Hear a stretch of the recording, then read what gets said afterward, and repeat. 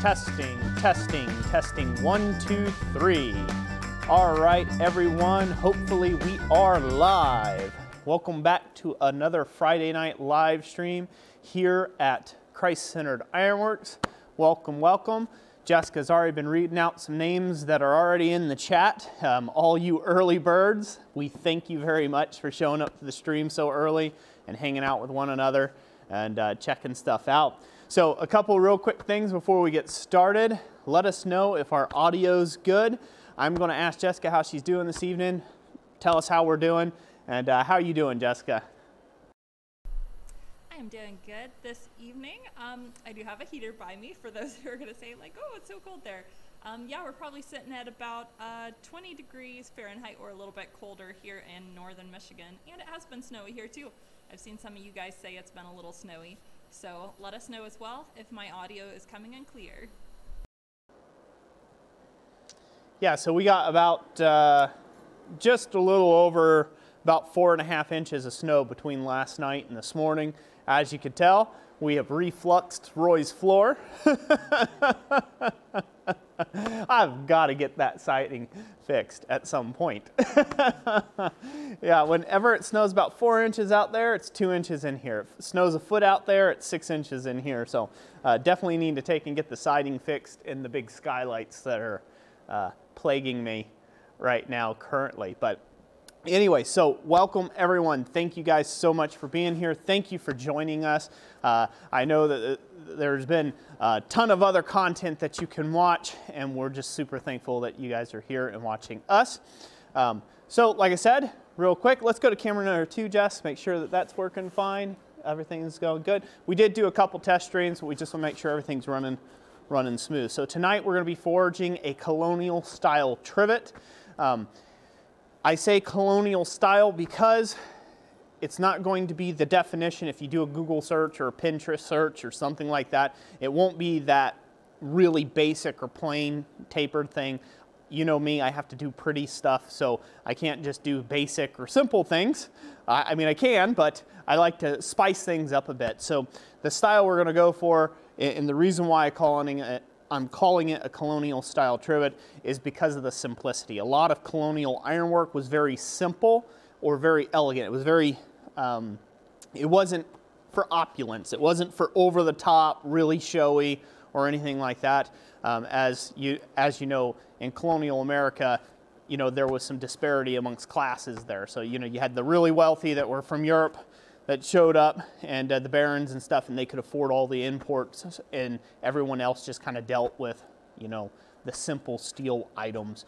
So anyway, so it's going to have a Colonial influence to it, but it's going to be pretty neat. I'm going to do my own little take on that, and we'll be working on this over the next 3 live streams, possibly a 4th. But the goal tonight is to go ahead and get the ring, the outside ring, all welded up and dressed to a nice perfect circle, and then we will work on the decorative elements if we have time. But we will also be giving away some things as door prizes in here. I'll pull them up over to camera number 2, Jessica. So tonight's door prizes, we're going to continue on these little chisels and punches. I find that they're really handy for me to make in between heats. So we'll be giving away 3 different slitting chisels and 1 square punch. So there'll be a square punch we'll be giving away, and we'll be giving away 3 different slitting chisels. Unlike in times prior, these are all hardened and tempered. So these are all good to go, so they'll go right into a package and get shipped out right away as soon as you guys order them. And also, Mr. Barrett, JT Barrett, Drayson's Forge, I wanted to say a big apology first off that I did not show off your great Christmas gift to Jessica and I in one of our live streams, and we're so late, it's like February now. But better late than never. We're going to show this little dude off right now because it's absolutely awesome, and I think everybody here will get a kick out of it. So I'm going to hide it. Let's go to camera 2. Okay, so I'm going to read the tag first and foremost. It says, "When Roy feels you worthy of his flux, let him measure it thusly, 1 spoonful at a time. Be well, Roy and Jess, Drayson." So come with this little tag. This thing is absolutely epic. It's this little flux measuring flask. So you got a little copper handle there, made from a piece of copper pipe. Awesome. It's got a cork in it. And look at this little tiny hammer. It comes with a little tiny hammer on it. I don't know if I can see that. Does that work okay? Can everybody see that all right? Okay, so there we go. So we got this little tiny hammer. And when you pop the cork off of it, there's my little copper spoon. One spoonful at a time. Now that's truly Roy-sized flux right there. And then that's not all. Let me go in here. And then there's a little, I'll have to set the rest of this down so it doesn't fall. There's this little pair of tongs he made. Little pair of copper tongs that actually function. So that is really awesome. Great work. I know how much time it takes to work on miniature stuff like this. It's not easy. You did a wonderful job, sir. Wonderful job. Way to go. Thank you so much. We really do appreciate it. And this thing has been sitting proudly on my gift shelf that we have inside the house. It's all lit up nice and under a light and the whole bit. So thank you very, very, very much. I appreciate that. You go back to main cam. Everyone is quite fond of that neat little jar that he made and all the little tools. Yeah, he did. It's amazing. I haven't put any flux in it yet, and but I will. I'll put a little bit of flux in it, and then I can take that around when I'm, actually I'll probably take that to Tillers with me to explain about how little flux I use in my day-to-day forging. Yeah, the class is already sold out at Tillers, which is great. I'm going to be teaching a forge welding class. So over there, that's in southern Michigan. So looking forward to doing that here at the end of the month. So that's going to be pretty awesome. So who do we all have, Jess? And shout out some names there, and we'll get going here. All right. Yeah, we have quite a few people already. Only about 8 minutes into the stream. Looks like we're sitting at about 102 viewers. So thank you guys if you've shared this stream around and invited a friend. That's awesome. We have Neil Graham. We have Charming Hollow Forge. We have SNS Smithing, Robert Badgett, Wiley Archangel Craftswork, Mars Rivets, Clyde. And also I want to say thank you, Liam Buck, for the €10 super chat. Awesome. Thank you very much for the super chat, Liam Buck. Hello, everyone. Good to see everybody in the house this evening. Again, thank you. Thank you for being here. So, starting stock size. This is for everybody who wants to undertake this. We are working with 3/4 inch by 1/4 inch thick flat bar material. We're going to be bending that the hard way. For you guys across the pond, that is 20 mil by 6 mil thick. And we're going for a circle of roughly 8 inches in diameter. 6 to 8 inches in diameter. So that's 150 to about 200 mil in diameter. That's the kind of the circle sweet spot we're looking for. Obviously, if you plan on putting larger pots on it, on this trivet, then you just make it larger or smaller. Really a small one, 6 to 8 inches in diameter, that really accommodates everything from probably the smallest pots that you would put on it, like a tea kettle, all the way up to much bigger pots. Usually within reason, anyhow, I should say. So let me go ahead and shut down this damper just a bit more. We got a bit more airflow than what me running my mouth will take. So the first step in this process is that we actually need to take and put a small scarf or a little bit of a toe on this piece. There's a lot of different ways that we could do a lap welded joint, because we're going to bend this around and we're going to lap weld it.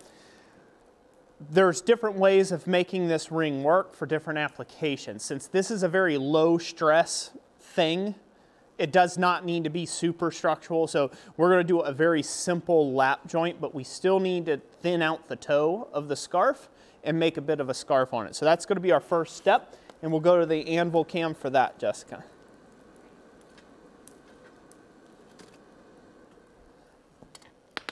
So we're going to start by holding it up at a nice angle like that and doubling the angle of our hammer, like so, to just kind of point the end of the bar a little bit. Then we're going to come back to the edge of the anvil and about where the bevels are, where the bevels start on this piece. Hopefully you guys still see this. Where the bevels start on this piece, that's where we're going to drive in a little bit of a shoulder. So I'm going to come in right there.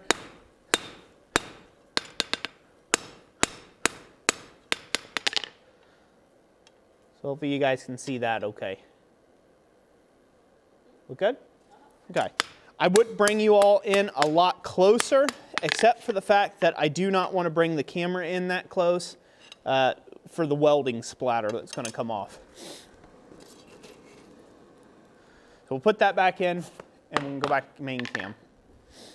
And I will work, so I will do this one more heat because I need to thin that toe just a bit more. One thing you want to watch is you don't want the toe of your scarf to get really super long. You're just increasing the surface area that you have to weld in, or the surface area of that toe to weld in, and a lot of times it won't blend in properly if you get it too long. So you'll see a result of that if I happen to thin this a bit too much. Again, with a little bit of file work, you won't know it's there, and you know, by the time you do your finishing work, you won't know the scarf's there. A lot of old ironwork, you will see scarfs from time to time. It just depends. It depends on what the item was used for, and you know, application, money, client's money, things like that. Depended a lot on how the job came out in the end. So we'll go back to the anvil real quick, Jess. We'll thin that toe just a bit more.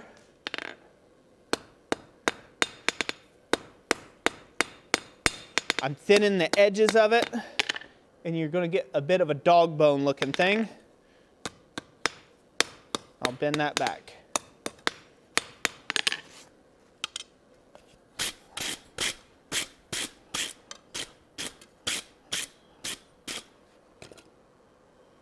Again, it's not much, but it's just enough that it'll catch. So hopefully you guys can see that okay. So we thinned it out, and we kind of got a bit of a Mickey Mouse ear thing going here. Bring out Mr. Thing. A lobe here and a lobe over there. Just kind of hit the corners and pulled those out a little bit to thin them. So that's a really nice short scarf, and that's what we're wanting on this. If you get a really long scarf on here, like I said, it won't blend in.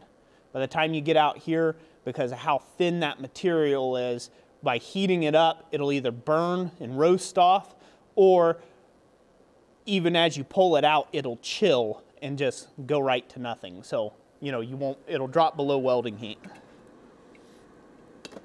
All right, so we got that good going. Now we're going to start bending it around.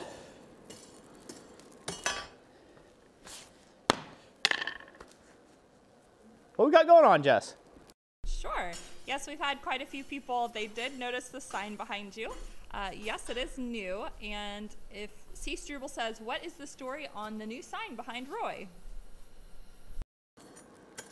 So, the story. Are we on my mic? Okay, good to go. So the story, great question. So, glad you all noticed.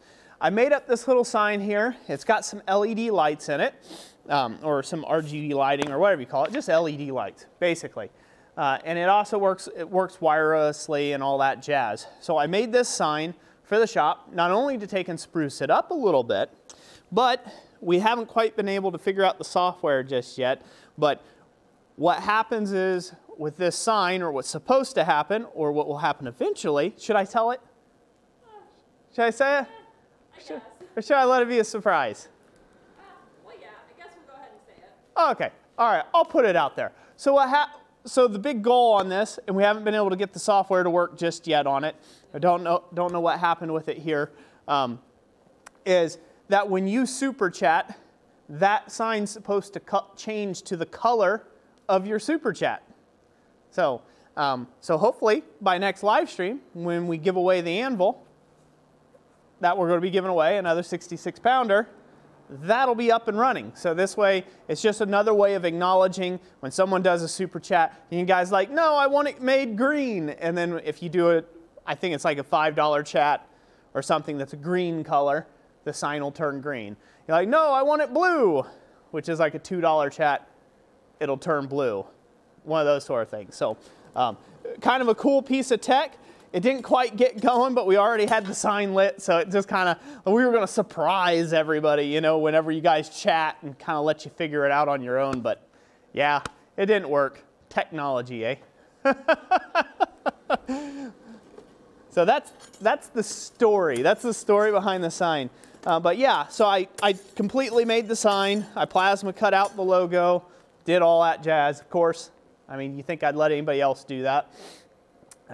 But yeah, pretty simple to make. A lot of fun. And I think it looks pretty epic in the background there. So get used to seeing that in the videos, because I think that's where it's going to stay. Ultimately, we might drop it down just a little bit. I don't know. It's kind of weird because it's on this big, nice 8-inch beam. So that might not be possible for us to move it without it being too awkward and out from it. But there you go. So now you know. Inquiring minds. Doe Creek Forge says, does it change the flux color? LOFL.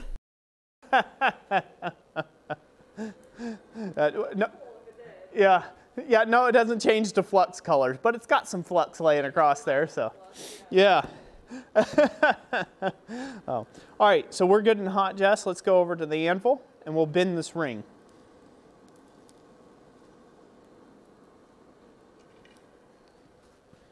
Okie doke. So now we're going to try to start our bend in real nice and close up here first. And if you've ever tried to bend a bar hard ways, it doesn't like to do it. One big trick to doing this is to keep it close to the horn, where you're hitting with your hammer, to keep it close to the horn. It'll allow you to get that to go around. Just like so. So we're starting to bend it. Again, if you work close to the horn right in here, it kind of almost does like a pinching action, versus if you hit here, if you hit out here, all that force goes into buckling the piece sideways. So if you hit up close to the horn, not on the horn, but close to the horn, it will bend a lot more readily. Think about taking little tiny bites, little tiny hammer bites as you go around there. And then once I start getting this around a bit more, I'm going to size it by the base of my horn here. The base of my horn is almost that about that 6.5 inches in diameter at the base here. So I'm going to start sizing it around that. And that'll start giving me a much better arc.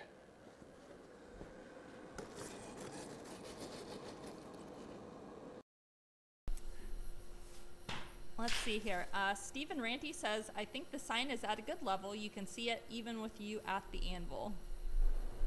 Cool.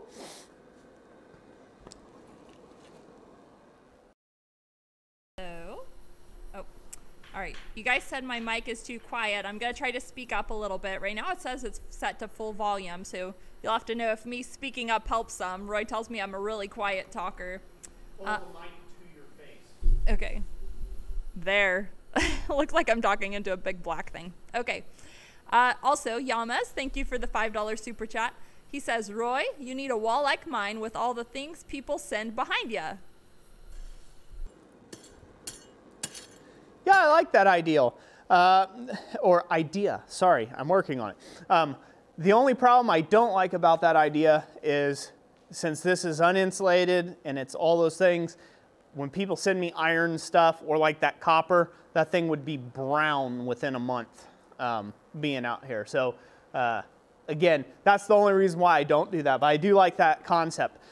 Although when people do send me something, I do put it in I've got like this china hutch inside our house, like a curio cabinet that's got lights and stuff, and we put those things in there. As long as they're smaller items. If they're too big, then they don't go in there. They either go to storage, or I'll find a place eventually to hang them in the shop. So, great idea. And thank you for the super chat. Thank you, sir. God bless you, Yabez. Man, I really wish this sign was working. Yeah, I know, I'm over looking at the activity log. It says it tried to run it, but it failed, so okay. I don't know. Well, maybe next time. Thank you, Yalmaz. Thank you. Oh. We're hot. Let's go over the anvil.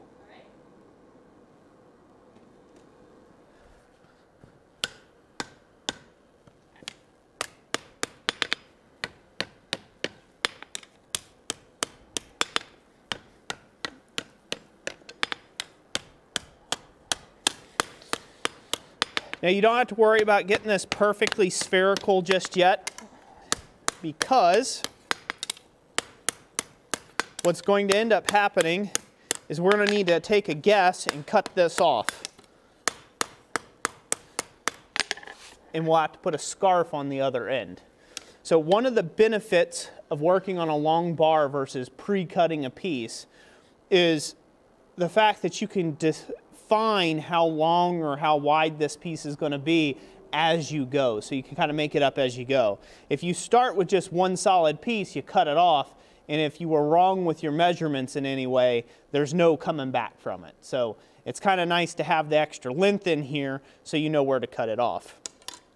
Usually, if you come about an inch from the tip here, an inch to inch and a half from here, from what I've noticed, I'm trying to just get this in the shot to where it makes sense. From here, if you come forward an inch, inch and a half, and draw a line straight down and cut it off, that works about right. Once you get this visually looking the diameter that you're after. That's usually how you do it. Or that's how I do it, and it tends to come out right. Or you can just break out tape measures and things like that. Fancy tools for fancy people. All right, so now it's at a point, go up main cam. Now it's at a point where I think I'm going to cut it off. I don't want this to keep coming around and end up interfering with my scarf. I'm going to go ahead and scarf it. Like I said, I'm going to come up about an inch to inch and a half, come down, and I'm going to cut the bar right there and scarf it, and then I'll bend that around. That may look obsessive, but you got to remember, this is a curve, this is an arc, and curves take up way more linear inches of steel than you would expect. And this is a point where I'd like to point out something about, say, traditional smithing in a way. A lot of times we forget, you know, when we're doing things now, you know, we like to try to be as precise as we can, or we're trying to replicate something that maybe we've seen, and we're trying to be as accurate as possible with a tape measure or with calipers or this, that, what have you. And really, if you think about it, say 150 years ago, 200 years ago, 1,000 years ago, people were making products out of necessity. They were necessity items. They weren't necessarily just like gift items or just, you know, frivolous spending things. If you were making a trivet or a cooking trivet, it was in order to take and supply a home with a utensil, a tool to take and use to cook things with. You know, similar like tongs or files. Doesn't mean that you should do a cruddy job, but a lot of the measurements, if just go online and Google it or pick up some historical books, and you'll see a lot of measurements change, a lot of dimensions change from, it could even be in the same shop. Some will be slightly bigger, some will be slightly smaller, because it was a new customer. And did it have to be dead on a certain size to hold a pot? Probably not. So it might vary just a little bit, and that was just part of the art and a part of the craft. Now, when commercialization of forging and stuff comes about, and when you see later on in the Industrial Revolution and you get a lot of castings and things of that nature, then you start seeing an uptick of smiths trying to compete, being as accurate as humanly possible with their forgings. So, you know, take that in mind for yourself when you're making something like this. Just because I'm making this 6 inches, it might come out to 6 1/4, it might come out to 6 1/2. I have no idea. I don't really care. It's going to be a circle that's going to hold a pot. It's going to have 3 legs. That's the criteria. That's the criteria of it. So just keep that in mind when you're designing your own stuff, when you're making your own things. Just because Roy says, like, hey, we want an 8-inch circle, doesn't mean it has to be 8 inches. inches. If you're following along with the project and you come out with a 7.5 inch circle, it's 7.5 inches. It's really not going to matter. So if you want it to be exactly 8 inches, then do the math, do the proper measurements, you know, lock in your forging steps so you're doing well, and then go on with that. Yes, ma'am. Yes, I was just going to mention Valhalla Ironworks says, I use baling wire bent to shape to work out how much length I need, and bend it to shape and then stretch it straight and measure it. Yep, that's a perfectly valid thing to do. I've done that certainly on certain projects when I've needed to map an exact drawing of something or be in a very specific space. I was making something for a very specific dimensions or space. For the most part, though, I am a smith by eye kind of guy. I am. I will measure some stuff if I'm having to make 2 or 3 things alike or exactly alike. I'll do that. But if it's an artistic piece, architectural piece, things of that nature, usually I'm not measuring so much. I smith a lot by eye and just kind of guesstimating weights and volumes. And thank you for being here, sir. Valhalla. Let's go over to the anvil, Jess, and we'll cut this off real quick.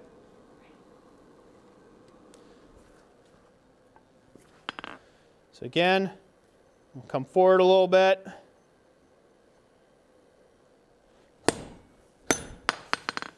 Cut that off.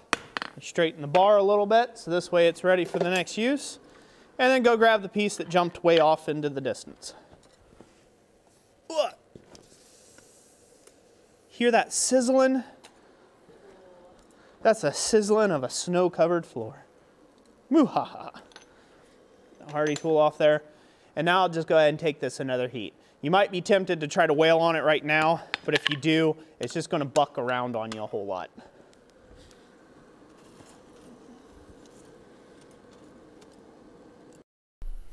Questions? Comments? Yes. Complaints? We have, well, I don't know. I haven't seen any comments. Well, I've seen plenty of comments. Complaints. Sorry, I was thinking C words. The complaints one was the one I was trying to say. Doe Creek Forge says $5 super chat to help with the sign. Thank you very much. And Amy Groff says, give us a $20 super chat. Says from hands, winky face, because his PayPal is struggling. LOL. Thank you all very much for the super chats. Appreciate it. And Hans, I hope your PayPal gets back to full health on you someday soon. sorry we broke you, buddy, in the last several live streams. We appreciate you, Amy and Hans. Thank you, guys. Let's go over the anvil real quick, Jess. This is beyond hot of what we need here.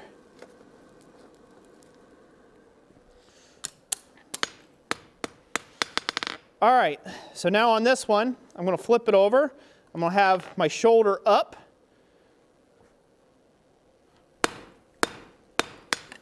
I forgot to put in my taper. That's going to kind of hang me up a little bit. That's okay.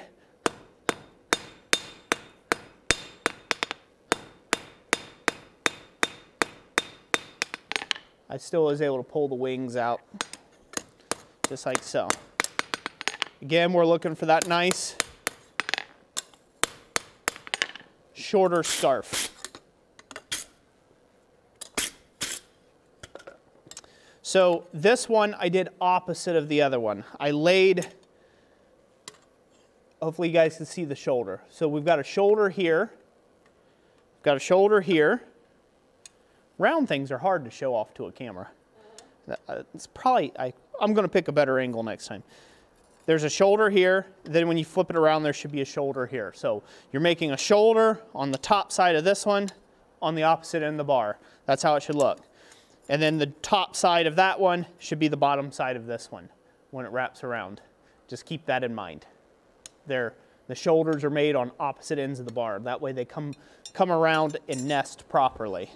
And I'll show you what I mean by that here in just a second. So basically they come around and they nest like this properly. If you put them on the same side, they wouldn't nest. So you want them to nest properly like so. Questions? We have several questions for you. Let's see. One's from Ingerwar Idolvin. Sorry, I probably butchered that. Says, I saw your comment at Ukrainian Blacksmith channel, Roy. I guess you watch a lot of YouTube, don't you? I watch a fair amount of YouTube. I say watch loosely. I actually listen to a lot of YouTube, so you know, if there's other people's live streams, sometimes, you know, I'm there. I'm just not commenting. I'm busy working, and I've got you in like earbuds as I work. You know, so just so I can keep my finger on the pulse and hear all the bad things people are saying about me around the net, you know, because my ears are burning, my nose is itching, you know, so. But in all seriousness, yeah, I follow a lot of different channels out there. I watch a lot of different tech channels. I watch a lot of different blacksmithing channels of all kinds. Listen to, anyhow. Occasionally, I will watch a video if it interests me enough, or if it's around a subject that I'm already working on, which is kind of, I think that's kind of the habit of most of everybody. So, let's go to the anvil, Jess. All right, we're good and hot.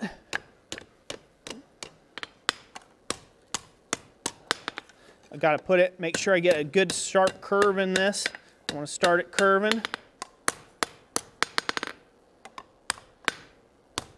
I'm going to end up needing, so that's where I want it, that leg's where I want it. Now I need to heat this other leg and bring it to where it needs to be. Hopefully you guys see how we're doing that. So I just knocked that down, so this way they'll pass each other, and then we'll close up the joint. Once we get the other leg bent. This doesn't really take that long to do. Generally speaking, it doesn't take that long to do when you're not talking and running your mouth. When you run your mouth like I am, it takes a little while. Once we get this bent and we get it prepped, get it setting on one another, things like that, we're ready for the weld. We're probably going to give away a chisel before we go to the weld and things of that nature. So until then, we'll take some more comments while this warms up a bit.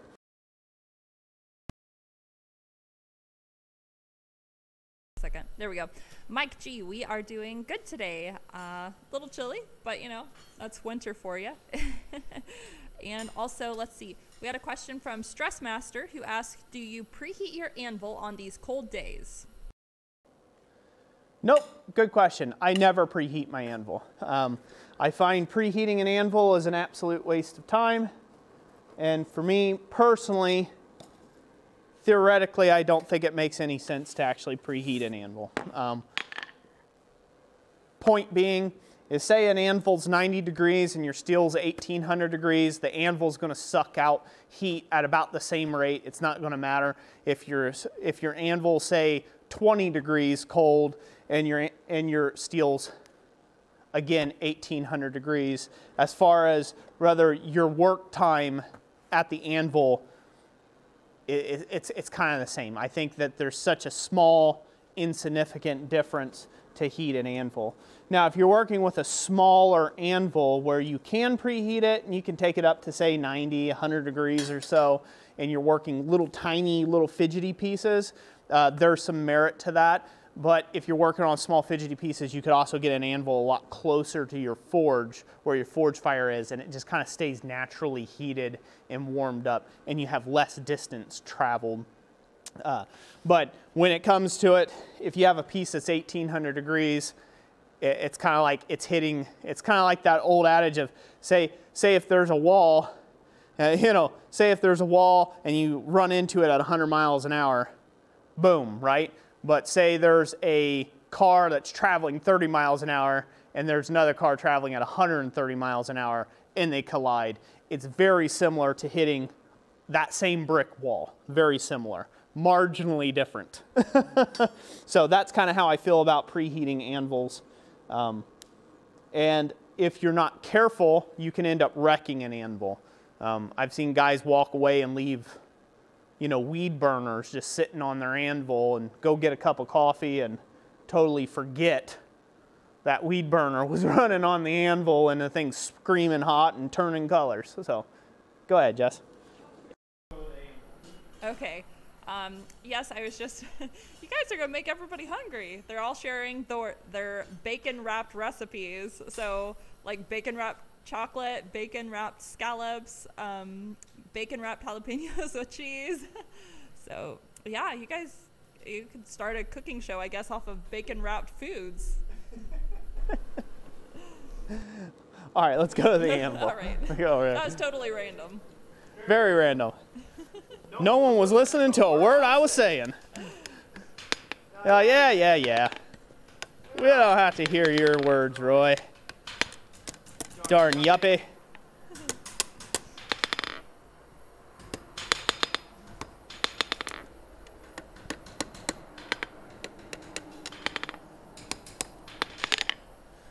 Okay, so there we go. We're all prepped and ready for our weld.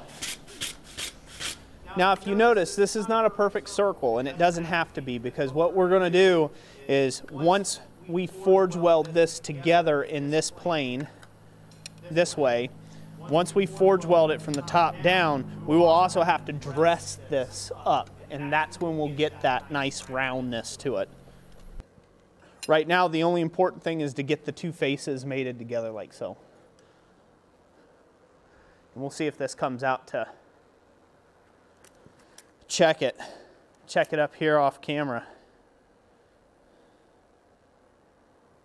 Oh, we were almost there.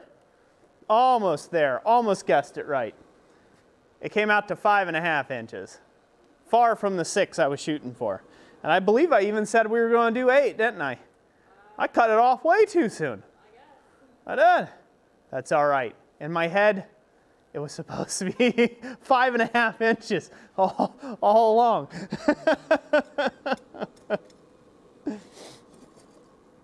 Again, not uberly critical for what we're accomplishing this evening. It's going to be a very small pot rack, a very small trivet, but that's okay. Even that size will handle several larger pot sizes, a good size skillet anyhow. So like a 12-inch skillet, it's already going to be 6 inches in diameter, or 5.5. By the time I weld it in, it's going to stretch out some too as well. So it'll probably be dead on 6 when I get it done. All right, are we giving away something? I think Roy said we're going to give away something before we forge weld that. Yes, you are right. You are right. Plus, I need to get a little bit more coke up here. So, here a second. But let's go ahead and give something away, shall we? All right. We're going to give 2 different things away. Starting. We're going to give away a square punch, just like so. And we are going to give away, and these are going to be 2 separate people who are going to get this, a slitting chisel. All hardened and tempered and ready to go.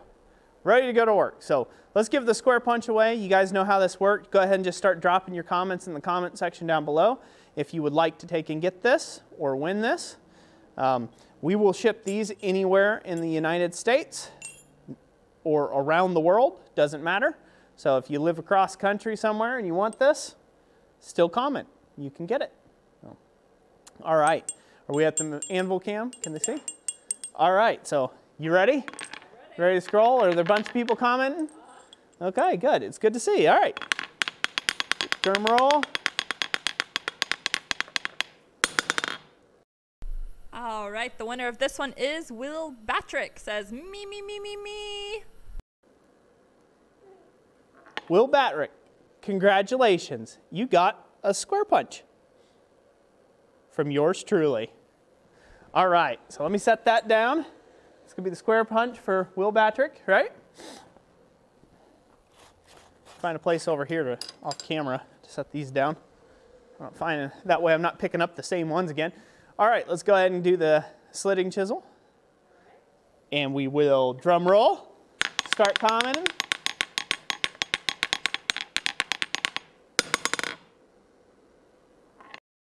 All right, this one is going to Johnny Sykes, who says, "Pick me, Pap." Haha! Well, congratulations, Johnny Sykes. Get us your info, contact, all that stuff. Yep, it's down in the description down below. Send us your info and how we can ship this to you. Thank you. Thank you for being here. And congratulations. I think we'll also give away a couple stickers at this time. What do you think? A couple sticker bundles. Just as door prizes, just to thank everybody for being here. We can go up the main cam. Oh, this year we actually got, we actually have more special stickers in from Dana Maggiore. This one's a special sticker this year, and this year only, as the Year of the Anvil. So we got the Year of the Anvil sticker. We're going to be adding these to the packets throughout all of 2020. Again, they're kind of a special thing, so if you want to get on those. And then we'll also have all of our regular Christ-centered Ironworks branded stickers, and I guess we can go down to the main cam and show these off a little bit better. The Anvil cam, sorry. So there you go, that's what those look like. We got the Year of the Anvil and the Christ-centered Ironworks logo, so stickers for someone out there. All right, let's give a couple of these away. That's what those are going to look like. Set that there. All righty, and the first winner is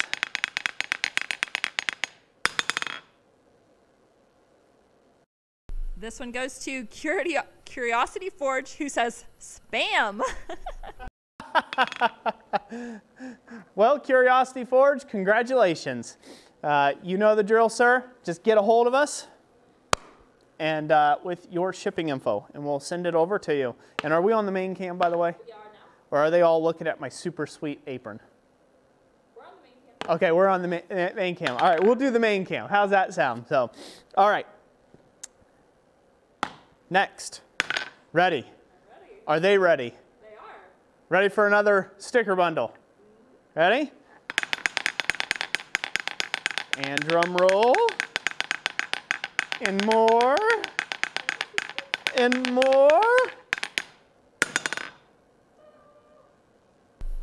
All right, this one is going to Mars Rivist, who says, "Me."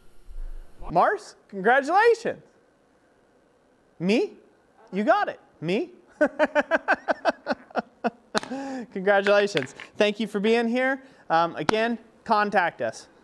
You can get a hold of us there through the description. Go down in the description and send us an email, and we'll get you taken care of with a sticker bundle. Thank you for being here. Thank you for supporting. If y'all didn't win, trust me, there'll be some more going away. We'll be giving some other stuff away. And real quick, we'll take another little break here. Before we go and do this, I want to talk a little bit about these tongs that I've got, these tong blanks that I got from RX Tongs. When you're ready to go to camera 2. Okay. So right here, don't comment in the comment section. We're not giving them away this live stream. But I was given these by RX Tongs to make some tutorial videos, kind of like some how-tos to put these together and do little reviews and let them know what I think about them. I was given these free of charge, and they were also kind enough to support us in our last Great Christmas giveaway live stream. So right here's a pair of number 9s. These are very similar to like the Farrier type of tongs that you see out there that have like the little cup in the middle of them, and they're really great for holding on to flat stock. This here is a number 4 pair of tongs. It's very much like a pause tongs in a way, but it's more of a bolt jaw. So it's a very heavy bolt jaw. I'll be making a review video on those. And then here's a box jaw pair of tongs. And then here's just a basic pair of tongs. Oh, you need something, Jess? Are you okay? Okay, all right. So why are you showing us this, Roy? Why are you teasing this? These will be a part of our giveaways going forward. These here, these 4 pair here, once I get the videos made. So I'll be giving these away and some of the as the door prizes in the upcoming live streams. So you'll definitely want to make sure you hit the subscribe button and turn on the bell for notifications and set it for all notifications. Otherwise you won't know when we go live, and then you'll miss out, and that ain't no good. especially if you want to start winning items like this. It is my goal this year, all year of 2020, to celebrate by giving away anvils, giving away tongs, giving away punches, giving away tools, giving away just blacksmithing tools to help beginning blacksmiths or even guys that have been at it a while and just need a boost, need some tooling, right?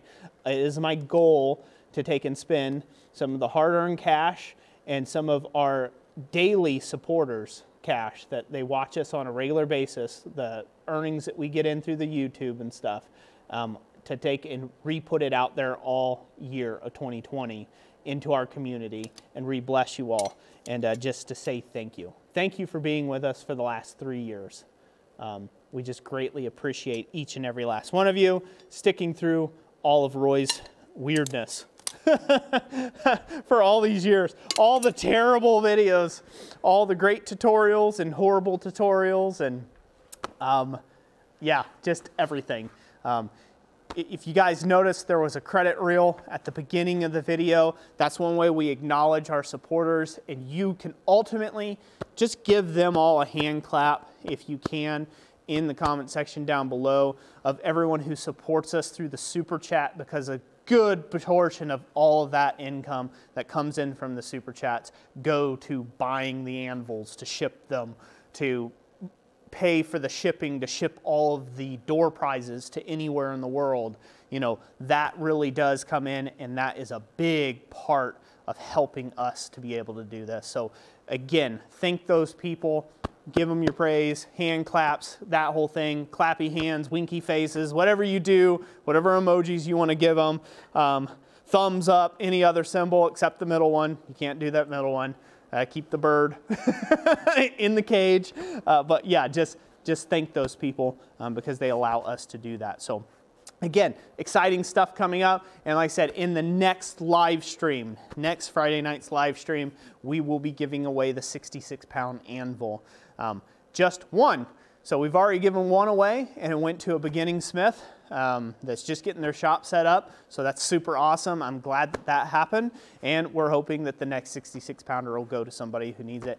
And if you're like, shucks, I lost. Oh, well, I don't have to watch Roy anymore. Well, you'll miss out on your 10 other chances this year at winning an anvil. So we'll be giving one away every single month if you didn't know yet.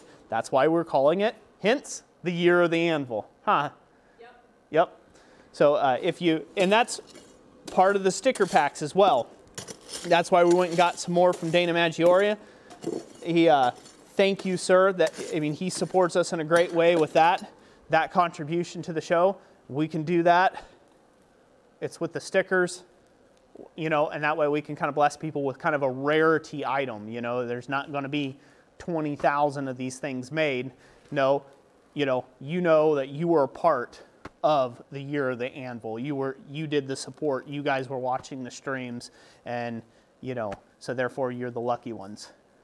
That's the way I see it. Anyways, so thank you. Thank you all very much for your support. God bless each and every last one of you.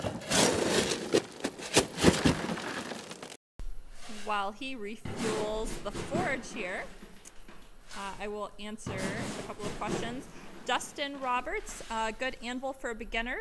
This year we are doing a whole thing about anvils. So if you want to check out we have a whole playlist around the 66-pound Amazon anvil.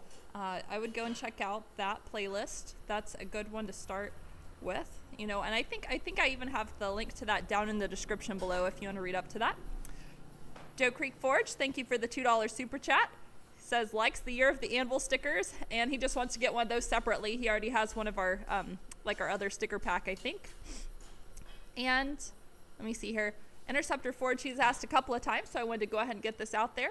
He says, Roy, is there any chance of advice for dressing a claw hammer, please? It's Gordon Farmer.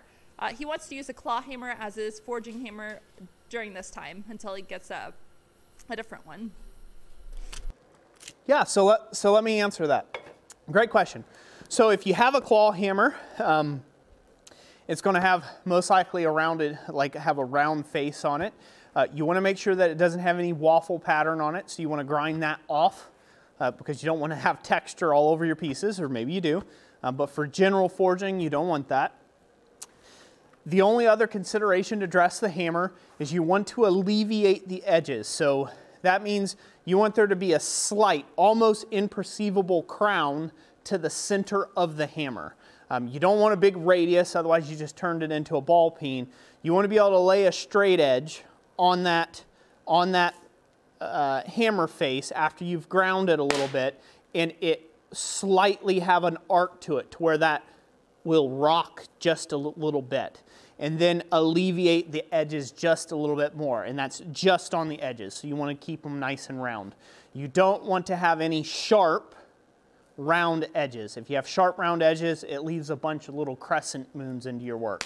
But that's basically it.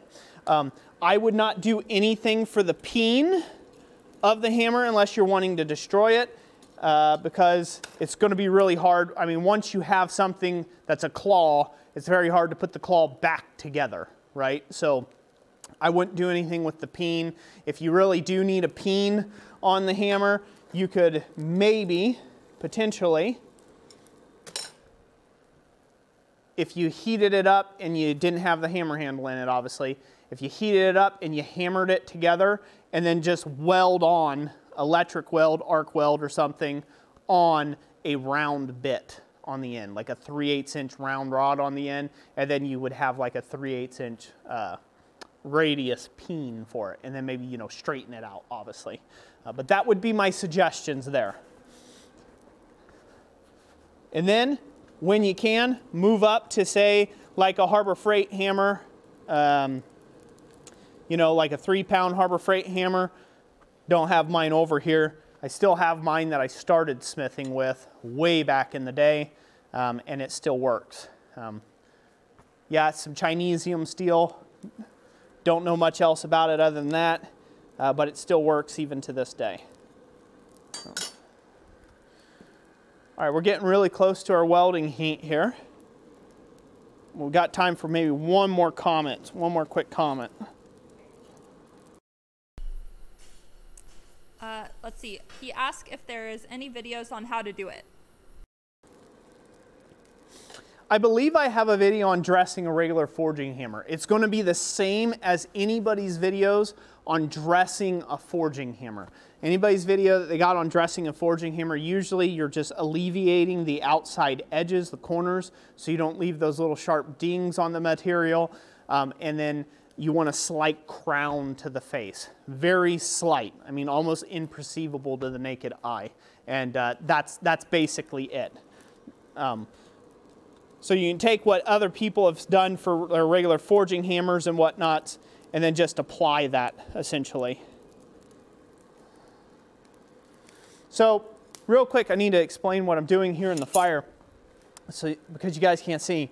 I'm getting the material to the left and the right of the weld heated up to a welding heat as well. What that's going to do is that's going to allow more heat to stay in the piece and keep it at a welding heat a lot longer.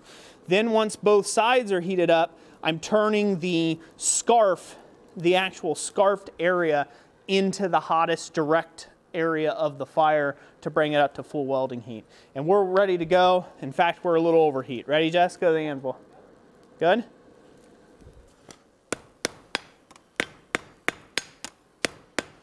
Got to take another heat on that.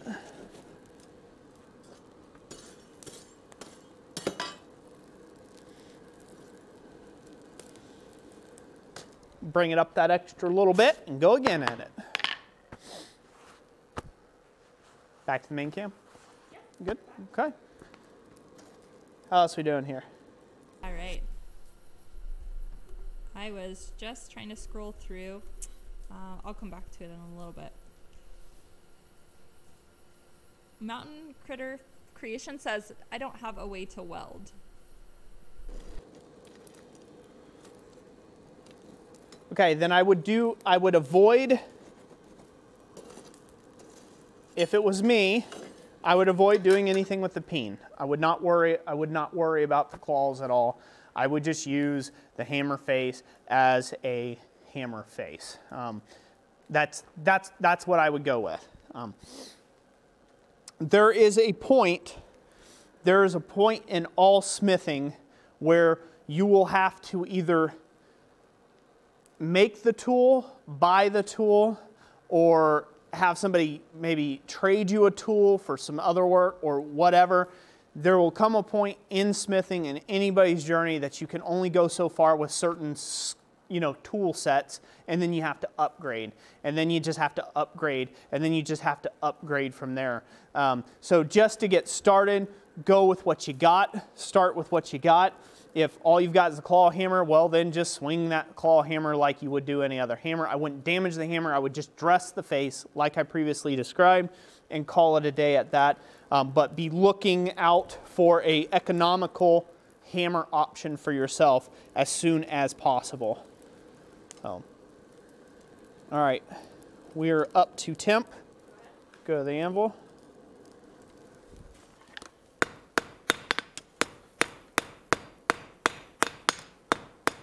So I'm worrying about the flats first. I'm gonna go ahead and brush it once.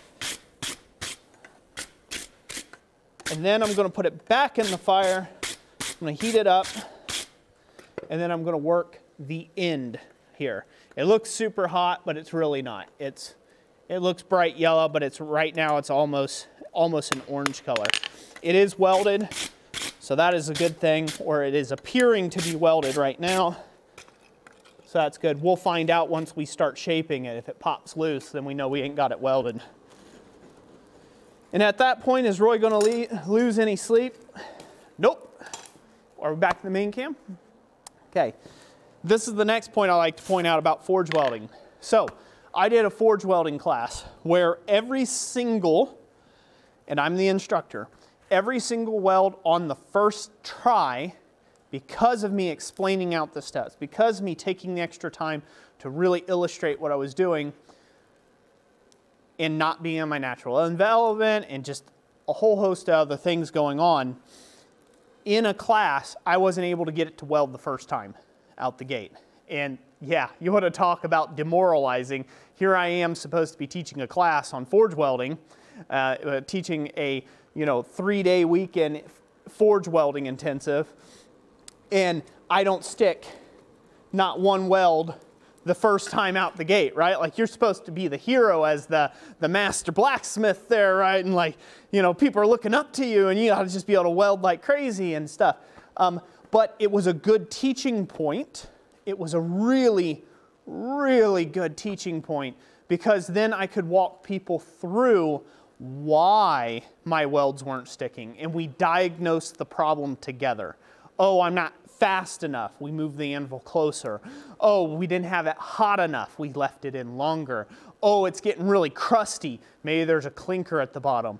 Wow, it's sparkling like crazy. There's too much oxygen in the fire. And so that was really super handy. At first, it was demoralizing, but in the long run, it worked really good. Right now, this is super hot and it's even starting to burn, so I should shut my mouth and go back to welding. Let's go to the horn. Let's go back to the anvil, Jess. Okay. All right, I'll give it a few more quick pops on top, and then I'm gonna dress the ears here. Don't go too much on the ears, just put them back in place. And then we're gonna re-weld this again. I'm gonna take one more little light heat just to weld in the rings there. So I'll heat it up one more time. I'm just trying to weld up the scarf right now. That's all I'm trying to accomplish. I'm trying to kind of clean up the scarfed edge. That's it. The piece is welded, it's acting, it's feeling and acting like one piece. So that's primo. All we're doing is just dressing up those edges just a bit. Any questions before this is hot enough to weld? We have a $15 super chat from Rob, don't call me Bob. Says, keep up the good work. Thank you, Rob. Don't call me Bob. I thought I could have something witty to say, but no, it didn't happen. All right, this is hot. Let's go back to the anvil.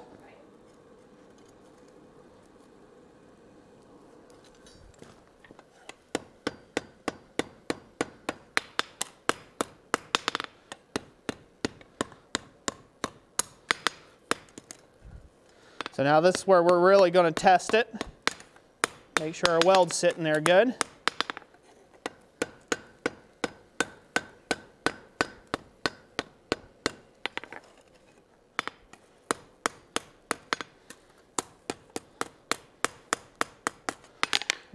developed a little bit of thickness in that welded area, so I could take another welding heat and thin it down a bit if I need to, which I probably will, so we can get that down.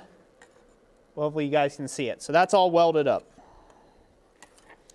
And take out, there's a little bit of bend in this piece I'm not particularly enjoying.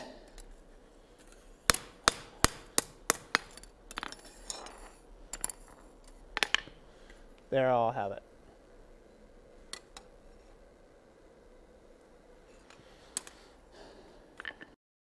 Richard Snellenberger has a question. He says, what happens when you forge weld it, then it won't fit back in the coals?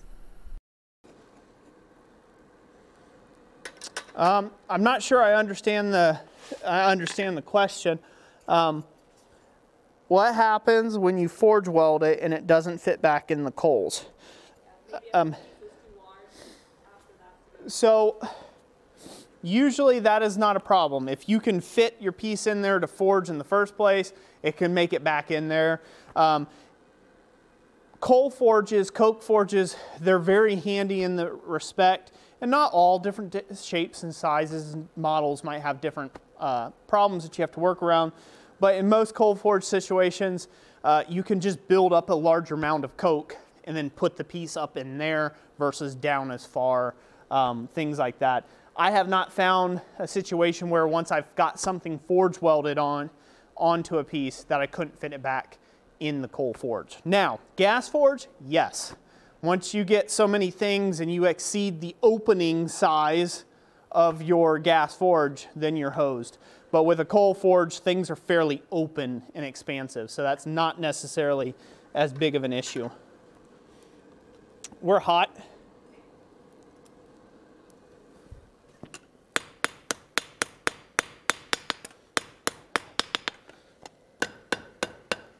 Just dressing out the thickness here.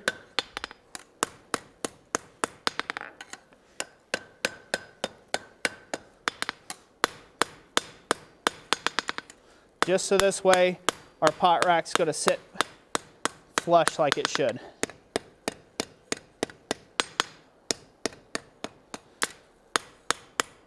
And by the way, you could get really fussy with this, by the way. Get as fussy as you like.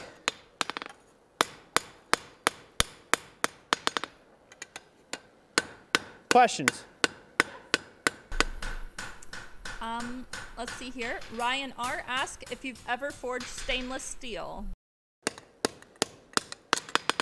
Yes, I have, and I hate the stuff. For hand forging, I should say. Regular forging, love it. It's great. But hand forging, not so much. So there you have it. There's a perfectly welded ring, or semi-close to perfect, good enough for a trivet.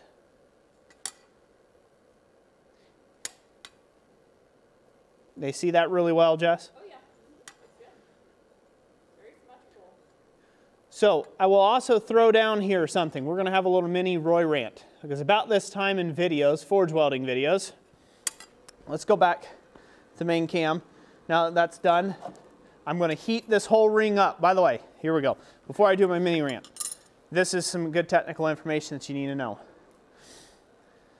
When you're forge welding a piece, your grain structure inside your material is getting really expanded. It's getting really coarse. So it is good to thermocycle your welds if you want them to be structural. So you've got to heat the piece up and let it cool naturally.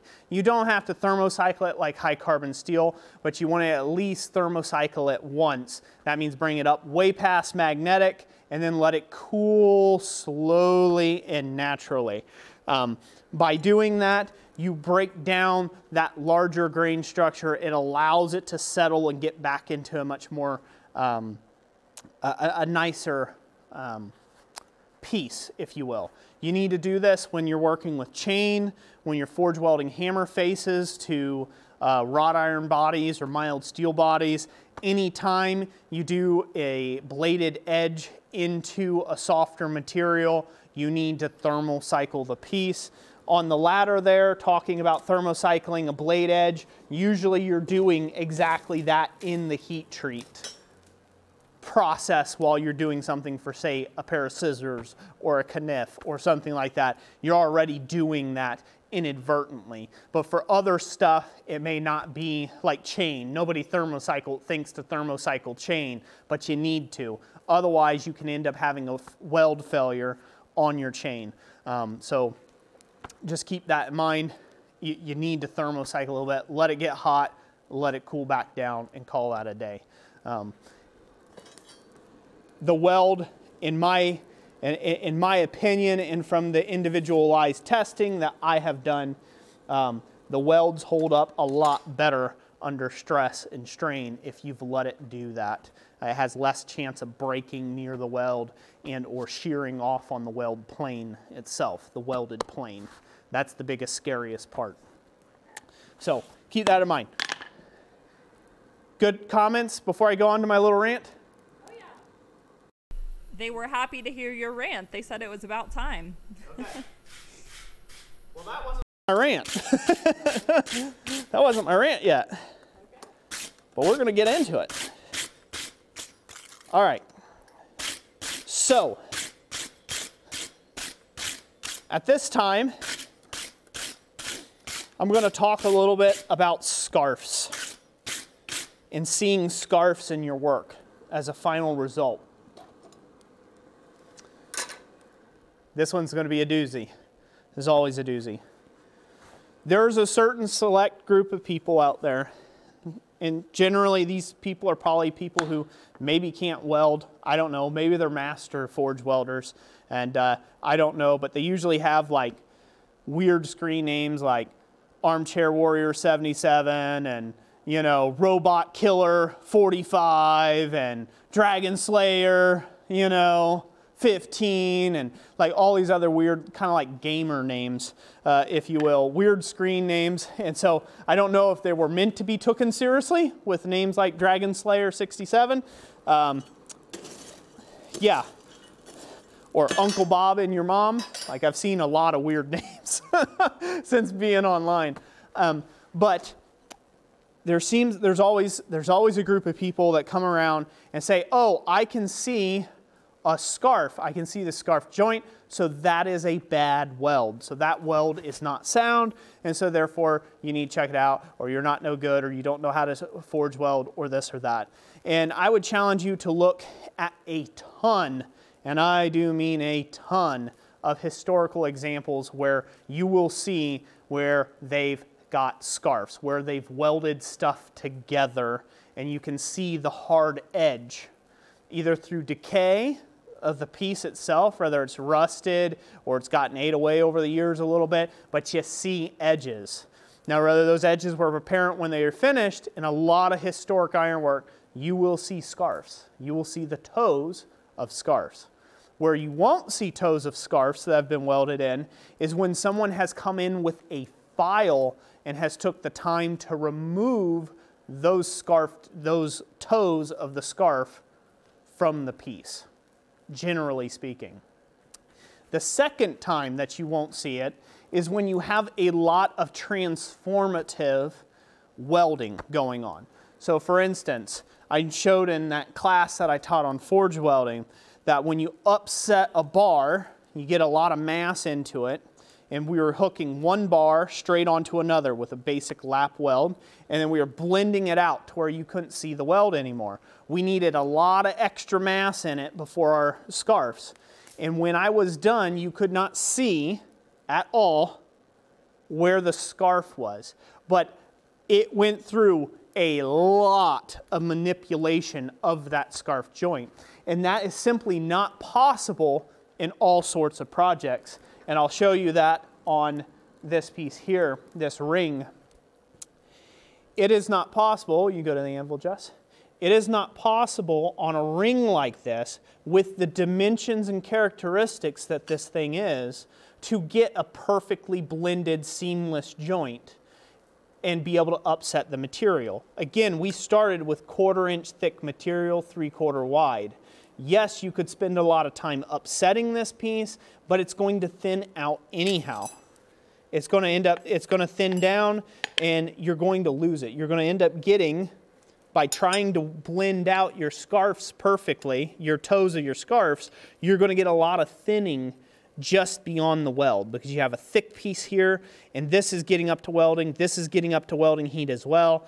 This is losing mass on each side of this much larger mass here as you're going. So think of it, every time you stick this back in the fire, you're losing mass to this piece. It's small, it's a small amount given, but it is a good amount in the long run. And you can see a visible waste in some welds where, you know, you may not see a scarf, but you see a big divot where they've lost a lot of material by trying to blend in the weld. So don't get caught in that trap when you are trying to do forge welding, that you must blend out your scarf where you can't see it at all, because it's not necessarily possible in every single piece. I've got a little bit of a toe here that I can see, and when I file this clean, you won't see it anymore.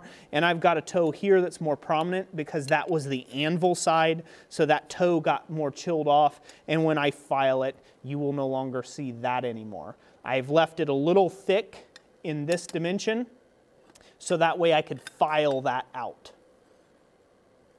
But don't let that be a hindrance to you of saying, oh, I got to keep re-welding this because you push it too far. You try to get this line to disappear, you're not gonna. You're not gonna get that toe to disappear if it didn't disappear in the first place as soon as you stuck the pieces together.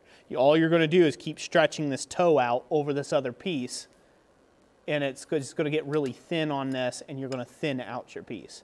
So when you have larger stock that is scarfed, that you're trying to put together, and I mean larger stock. That's like, you know, large bar stock, or say you're taking some 1/2-inch rod and you're upsetting it to, say, 5/8 round diameter, and then you're putting a scarf on it, and then you're going to scarf it together, and you weld it like for tong reins, and then you just really dress it and just keep hammering it out until all noticeable scarfs are gone. You can do it in that result. But on certain projects like this, you are going to see a weld. You will end up seeing a weld line. So for all the critics out there that tell somebody, oh, I can see your scarf, your weld ain't no good, just let them keep talking like that, and go on about your day thinking happy thoughts. That's it for my rant. Congratulations. You had to sit through an hour rant.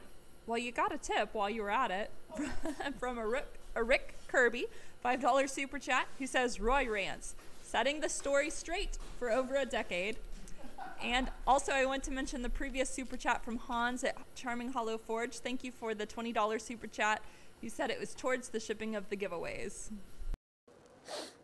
Thank you, Hans. Thank you, Amy. And thank you. The most recent one, oh, it just jumped down. Rick Kirby. Rick Kirby, that's right. I didn't want to say the last name wrong. So Rick Kirby, thank you, Hans, thank you, Amy, again for being here. Thank you all for supporting the super chats and the tip. And yeah, Roy rants, setting the world straight for over a decade. Well, you know, I haven't been where I was at to where I could do any sort of Roy rants a decade ago. So I was just pleasantly sitting by and like, oh, somebody teach me something. You know, I was definitely hat in hand and alms for the poor, kind of one of those sort of deals. And I'm still that way. I'll learn from anybody. So if you have some contradicting information or facts and factoids that you'd like to point out there to me, feel free. Drop them in the comment section. If we don't get to them, I do watch some of our streams on the replay just to kind of see what the chat was like. And then, yeah, by all means, let the world know your voice on it. Let the world know your voice on it. So, where are we at, Jessica, on time? Sure. We are sitting at about 6:15, and also we have 147 viewers, so right around the 150 bubble. I wouldn't be surprised if we had hit that recently, or we will hit that soon. And also, we had an additional additional two super chats come in. One of them was Evan Ladd for $2. And the second one was Stress Master, who just scrolled away from me. Stress Master for $5 says shipping help. Thank you. Thank you all very much. Thank you for the shipping help. We appreciate it. God bless you. speaking of shipping, let's give some more items away. All right, so these are going to be just 2 identical slitting chisels. We're going to give them away to 2 separate people. We're going to do that. Now, these are shorter chisels. I kind of made the mistake. I was working with some scrap stock that I had on hand.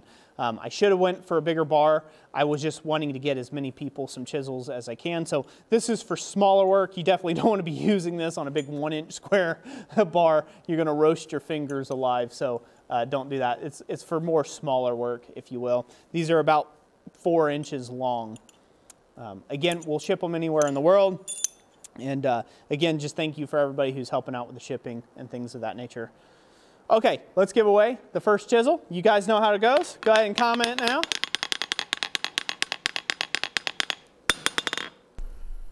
All right, the first one is going to Dan Boyles, who says, "Me, please." Hey, congratulations, Dan. You are the lucky winner, sir. Contact. Description, contact. Love you. Thank you. So there's one. Hold up. What happened to those other ones I set over here? I just gave away 1 slitting chisel. Yes, so far I have down Johnny Sykes and Dan Boyles for slitting chisels, and the square punch to Will Batrick. Sure. Woo. I was like, wait a minute, where'd they go? They disappeared in the snow. The flux. All right, we're going to give away another one here. The suspense is killing everyone. All right. This one is going to Mandy Brandt, who says, "I." Aye. Well, aye, Captain. You won, Mandy Brandt. Congratulations. Thank you for being here. Get with us, and we'll get this shipped out to you. Let's go ahead and give away 2 more sticker packs, Jess, while we're at it.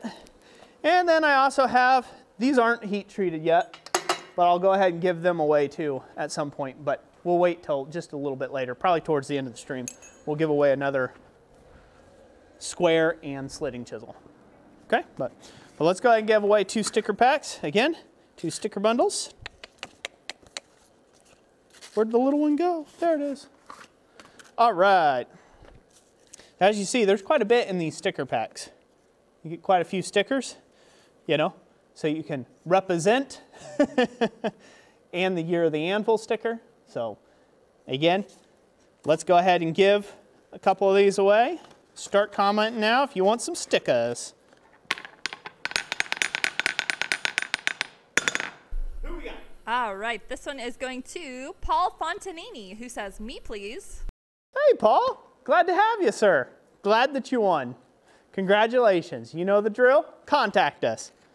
And let's give away 1 more. All right. Better comment, people. Better comment. All right, this next one is going to Neil Graham, who says, "Stickers." Neil Graham, congratulations, sir. Stickers. All yours. Well, almost all yours. All right. Also, I wanted to thank you guys for the 2 super chats that came in. Island Metal Forge, $5 to fill that flux container, and followed up by Doe Creek Forge, $2 on asking any advice on teaching a class. Great one. Yamez, thank you, sir. Thank you, brother. Appreciate you. If you don't know Yamez, you should. I'm assuming a lot of you do.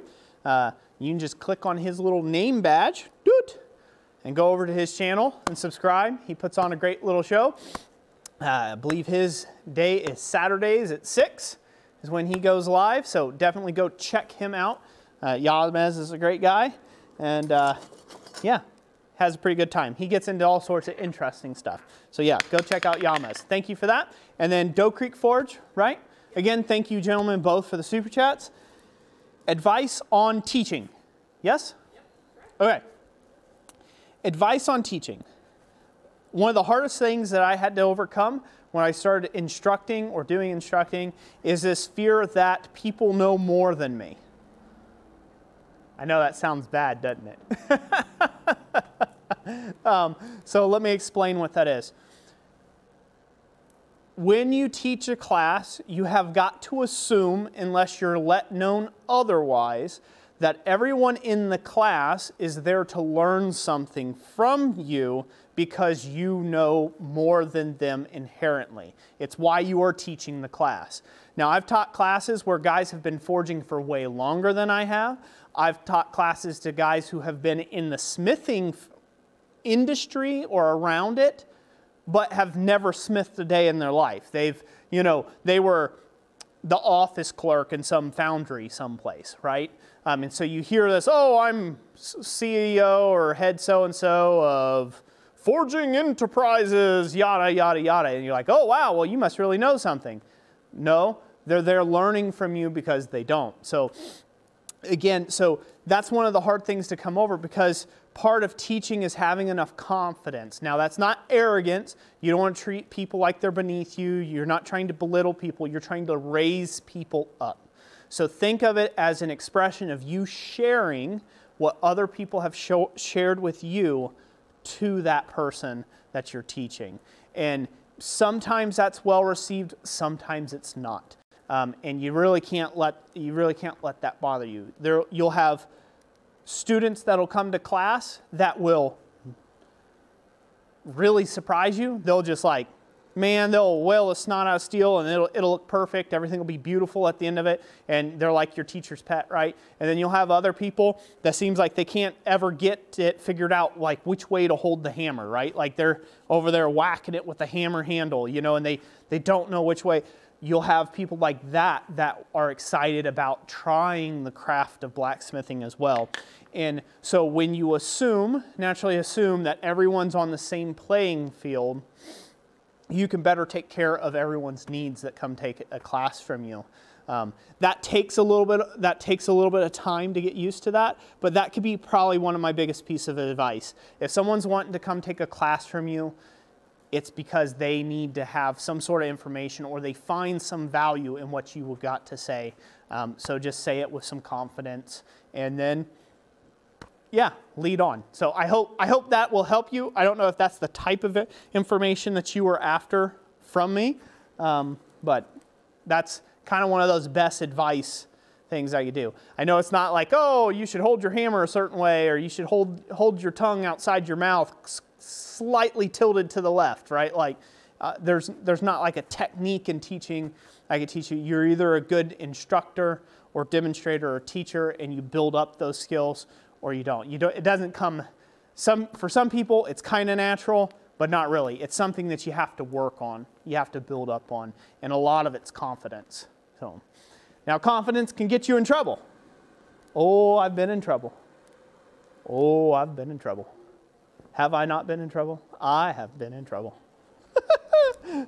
But when I say trouble, I'm saying it very lightheartedly. The kind of trouble that I'll get in is sometimes my confidence is mistaken for arrogance, and it's really not. There's a very small arrogant bone in my body. It's a very small bone. I do my best to, sorry, I have to walk off camera here. Find me a pair of box jaw tongs.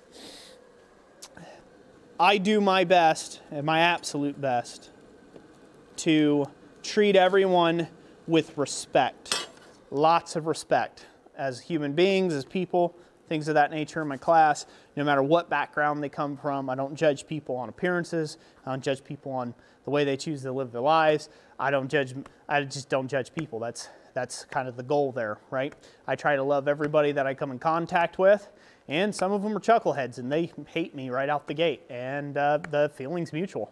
I can just as easily be your worst enemy as I can be your friend. So, but I know that about myself, and so I don't get too heartbroken one way or the other. But that's where, again, confidence can get you in trouble, because you say, all right, do it this way, or no, hold the hammer this way, or do it this way because this is the proper way of doing it. And they were under the guise, or maybe they learned from another smith that told them that that was all wrong. Like, you don't hold a hammer like that, or you don't forge something like that ever. because they were speaking from their own experience. And sometimes that can lead you down some paths where people may not like you as much, but that's okay. There's 7.8 billion people on this planet. Bound to find somebody who don't like you. That was like a mini Roy rant and advice all wrapped up in one. I should shut up now and get back to smithing, huh? Yeah. Well, yes, more super chats. Get them while you're chatting. Okay. Let's go. Let's hit those real quick before we pull this out and get to work here. All right. One was from Hans at Charming Hollow Forge for $24. He says, bringing the double-handled Bertha to Quad State. Hope you're there to team strike with me, Jessica. LOL. No, I mean Roy. I tell you what, I'll give it a go with you, Hans, at Quad State. I'll give it a go with you. I've never used a double handle sledge. I'll do it for the experience, but don't expect me to do it for very long because I'm a lazy, high-priced barad. So, but thank you for the super chat. Greatly appreciate it, brother. Oh, yeah, that was pretty awesome. Also, if you guys don't know Charming Hollow Forge, he is a regular supporter here at Christ Center Ironworks, and you should know him as well. He just recently completed, I believe, if I'm not mistaken, Hans, and you can correct me if I'm wrong in the comment section, a 26-pound double-handled sledge hammer. Yeah, I think I said all that right. Yep, but that's a mouthful, yeah. But yeah, so go check him out. Again, all you gotta do is punch him in the face there in the comment section. That's what I like to call it. You know, you just tap on their little icon and it can say, hey, go to their channel, and then you can, you know, go over to their channel and check them out. Definitely do that. All right. Also, this is the first time, Michael, Black Collar Ironworks, we have not seen you like this year at all. You know, I was a little concerned. I actually sent you an email. I sent you an email last month, and I'm like, you know, hey, just checking in. We haven't seen you in a while. And I don't think I got a response, so I was a little concerned. But he says, anyway, no, this is what he says. He says, perfect timing, insert borax joke here. Oh my goodness, I've been gone for a while, and Roy must be forge welding. Look at all that borax on the ground. And a Roy rant too. Heart bro. Hold on. Borax for everyone! Borax! That's the only way to weld. Yamez is going to get another screen grab. Here you go, Yamez. Borax for everyone! Borax! The only way to weld. Yeah, it is. By the way, did anybody notice I didn't put any borax on that ring when I welded it? Just saying. Somebody asked, yeah. Ah. Black Collar Ironworks, yes? Yeah, thank you. Thank you for being here. Yes, it's been a long time, and it's good to see your face in this stream. Well, I can't see your face, but you know what I mean. Good to see you here. Also, oh, sorry, I got one more for you. Mr. Coffee, thank you for the $10 super chat. He says, quit sneezing into the borax. There's white stuff all over the place. Thank you, Mr. Coffee. You're awesome, sir. I look forward to seeing you again at Quad State real soon. It's coming up. A while from now, but it's coming up. I look forward to it. All right. So, I don't know what time we're looking at, but I'm going to start the central element. So the central element that will be putting in the center of our ring here. Probably can't talk too much longer on this before I get the work done. Yeah, I'm starting to burn this up. I'll just set it there. It'll be all right. Whew. I am all over the place tonight. Excuse me. Trying to chat and keep up with that. So the central element that we're going to be putting in the center of our ring is going to be a flower. I'm going to do a very simple flower motif in the center of the ring, and then it will be riveted on separate. And then also, I may forge weld it. I may decide to actually forge weld the piece on, but first and foremost, we have to make the element that we're going to do. So I'm going to go through the process of kind of just laying that out to start with, and then depending on where we're at in time, we may have to finish it up next live stream when we give away the 66-pound anvil. So let's go ahead and do that. Let's get this over to the anvil cam, Jess, while we're here and everything. Get this grabbed here. So I'm going to start on the far side of the anvil. I'm just going to get just a tiny bit more heat into it. Okay. I'm going to start on the far side of the anvil, and I'm going to knock off the corners first and foremost. If I can hit them. Sometimes longer pieces like this held in tongs aren't so nice to work with. So I'm just rounding that off. And then I'm going to set over roughly a cube of material, or just a little bit more, about a cube and a quarter of material. I'm going to set down a shoulder. I'm going to try to walk up to that.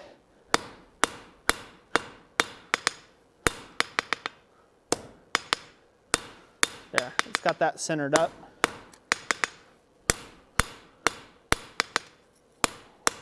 So this is going to start our flower element. I'm going to get another heat on that. It was getting a little cold when I was doing that, but we'll get another heat on this. Meanwhile, we'll take another chat while that heats up. A commenter named Nobody, thank you for the $10 super chat, and he asked, or she, do you have any advice for threading? For threading? Like threading pipe maybe? Yeah, if you're talking about threading, cutting and threading pipe, I don't know. As far as advice, well, I think it's probably for a bolt or something. If you're cutting threading pipe, go to where there's 3 threads sticking out the end of your die. If you're doing threading on a bolt, you know, cutting threads on a bolt, pretty self-explanatory. You want to make sure that the start is the most crucial. The starting of the die is the most crucial part. If you get it slightly off, it will rectify itself, but it will also kind of jack up with the die, and you'll have a really rough time getting it around. So you want to make sure that it's almost perfectly squared up. If you're tapping something into a hole, and this is probably not answering the question at all, but if you're tapping something in the hole, I like to start taps in a hole by locking them in the chuck of my drill press, so this way I can ensure that they are coming in perfectly square and symmetrical with the hole, and then after that I go to hand threading them in. So let's go over to the anvil, and hopefully that answered that question good enough. All right.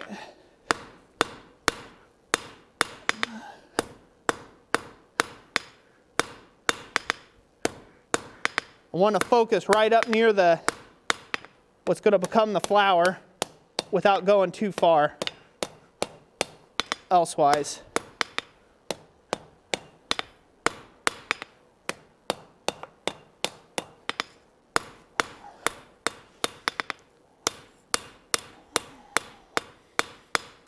So hopefully you guys can see that. We're starting to create this little bit of a foot pad here.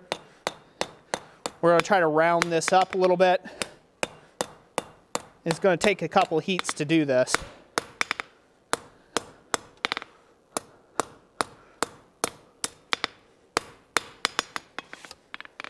We'll go ahead and just straighten this up a little bit, get some planishing heat. I don't really need to do this too much, because like I said, we're going to just take another heat on this, and it's going to change all the dimensions, but I like to clean up my work from time to time just so I can see how I'm progressing. But that area there is going to become the actual flower blossom itself. So we're going to go ahead and work on refining that up just a little more round. You don't have to go too crazy, but we want it to be a little more round.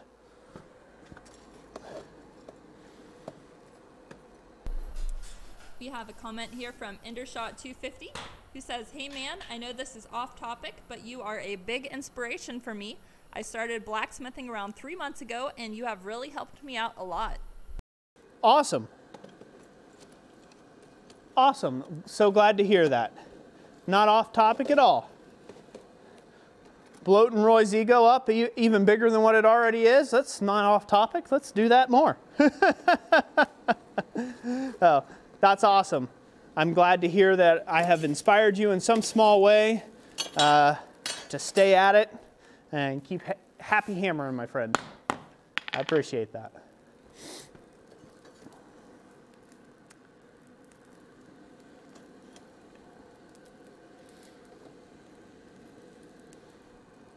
We ready to go back over the anvil? Go for it.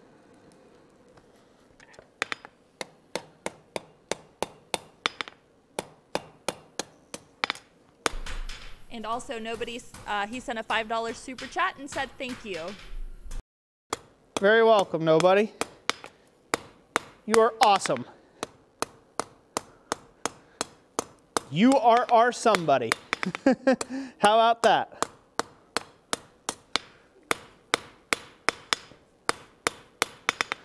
Now, I'm not going to invest a crazy amount of time on making this perfectly round because, well, it's going to be a flower blossom, so it doesn't need to be perfectly round. It's going to be transformative. Put all that back in order, just like so. All right. Go ahead and get a brush here. Brush it a little bit to just get it a little extra clean. So you can see where we're at so far. So this is the progress on this piece so far. Hopefully you can see that well enough. So that's what we've got going on there. This will be turned into a rosette on the end, but we're not going to waste time doing that just yet. We actually need to make the leaflets, or the part of the stem, like the grassy portion of the stem, the leaves. So we will work on that portion now, and the way that we're going to do that is we're going to take and split that out of this piece from one side. From one side here, we're going to come in with a slitting chisel, and we're going to chisel down in roughly a straight line.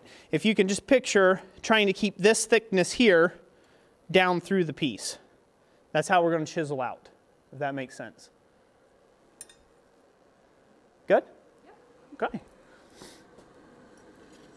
Is there any questions on that? All right, I will look and see if there's anything specific to that. Dan Diller, thank you for the $1.99 super chat. He says, $49.99, thanks. So, I don't know. Today, it looks like YouTube's a little weird. Like, some of the numbers that shows up in the bar is different from what shows up at the top. So I don't know if YouTube's a little weird today or something. But anyway. And Black Collar Ironworks, thank you for the $5 super chat. He says, sorry, Jess, I didn't reply to you. Frowny face. Or, well, sad face. But I got my reply to you halfway done through. It took me 10 minutes to type out the first super chat. That's all right. That's awesome. Thank you. Thank you, thank you. And Taco Stacks ask about the weight of your anvil. Okay. The weight of Olga, as she's affectionately called, is 465 pounds. It's a North German Pettinghaus anvil. It is an all forged anvil. It is a forged anvil with a welded steel top to it. So, yeah, it's actually forged in multiple pieces, being this big. I think at one time I counted, if I'm not wrong, I counted 7 individual welds on this anvil to get it all together. So, quite an impressive feat of welding and craftsmanship and engineering, for sure. All right. Anything else? We got time for one more? Sure. Also, nobody with a $5 super chat says, the name references to the Iliad. It's been a long time since I've read that. Ah, cool. Thank you for the $5 super chat. We appreciate you. Thank you, everyone, for your super chats. We do appreciate it. God bless each and every last one of you. Thank you so much. We are ready. We are hot. Okay. Are we good? Yeah. All right, let's go to the anvil. So, starting right off, it is my suggestion for you, if you are not careful with your hammer blows and strikes and all of that good stuff, or you're not confident with them anyhow, that you go ahead and take time to put down a cutoff plate. I'm not going to take that time because I'm not going to cut all the way down to the anvil.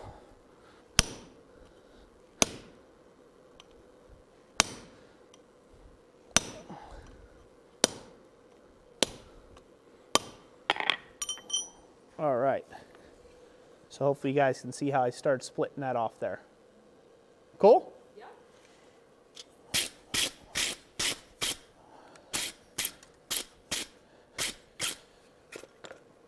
So if you noticed, I've tried to keep this as parallel as I can. There's a little bit of a bump here, but we'll dress that out with a little bit of forging when we round this stem up. So that'll go away. That's not a problem. We just want to kind of peel this out away from it. I will also throw down just a scrap plate, or I'll go over to my block in the background and finish cutting down, sever down through the piece itself. But you don't want to hammer and drive your chisel all the way into your anvil face. It'll damage it. So we'll go ahead and get that good and hot.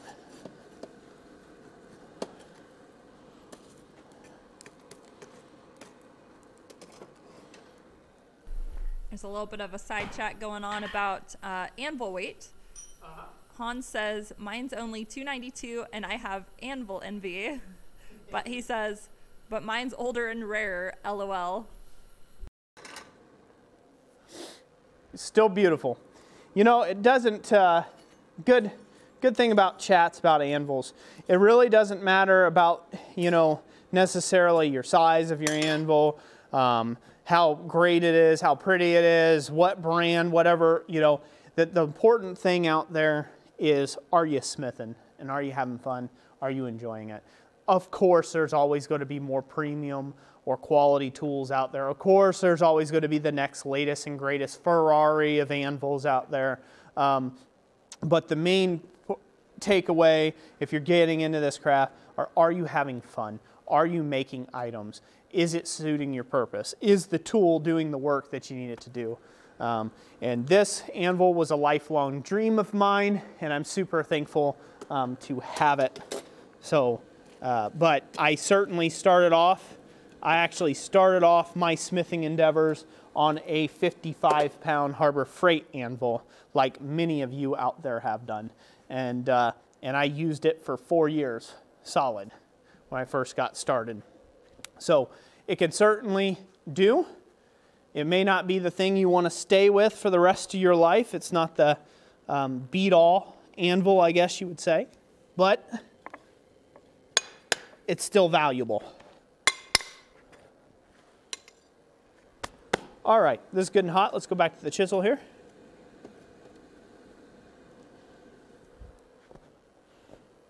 Set that down there.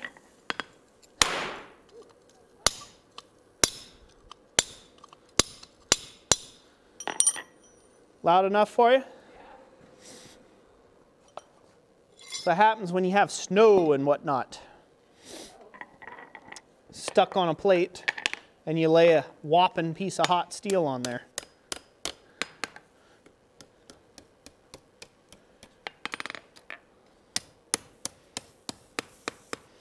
So if you guys can see how that leaf's going to look. And since we chisel cut it, there's really not a lot of forging we've got to do on this. We'll file it a little bit to take out the super sharpness of it. But because we chisel cut it, it's got a nice facet on the inside that's going to reflect light really nicely. When it's laying down in a flat position, you'll be able to see it.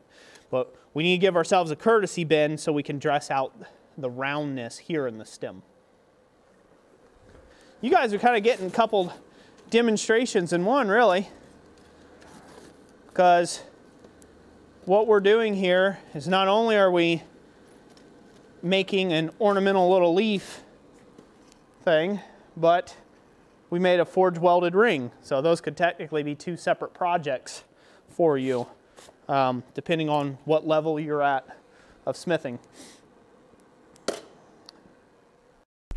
Thank you, Black Collar Ironworks, for the $5 super chat. He says, "Oh Roy, is that a new chip out of Olga? See? Wink." Where? Never. That's awesome. Nope, no new chips. No new chips out of Olga. So,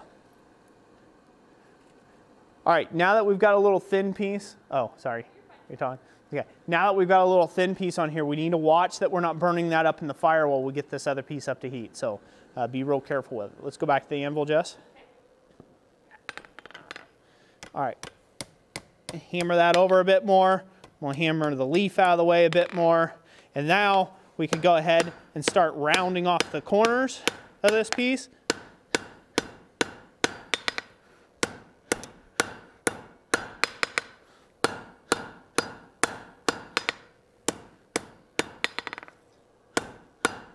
You can leave it stemmy, or you can go ahead and completely round it up. The choice is yours.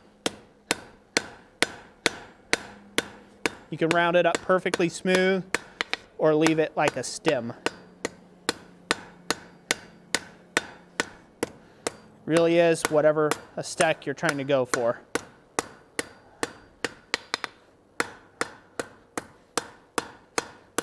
I'm trying to leave a little bit of texture in it, so I'm not going to go perfectly round with the piece.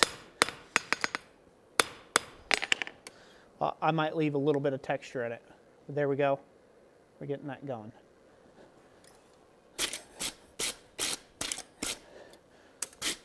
Looking good. Straighten that out a little bit. And then I'll probably round that up just a bit more. I think I would like to see it just a little smoother texture. So we'll get one more heat on that.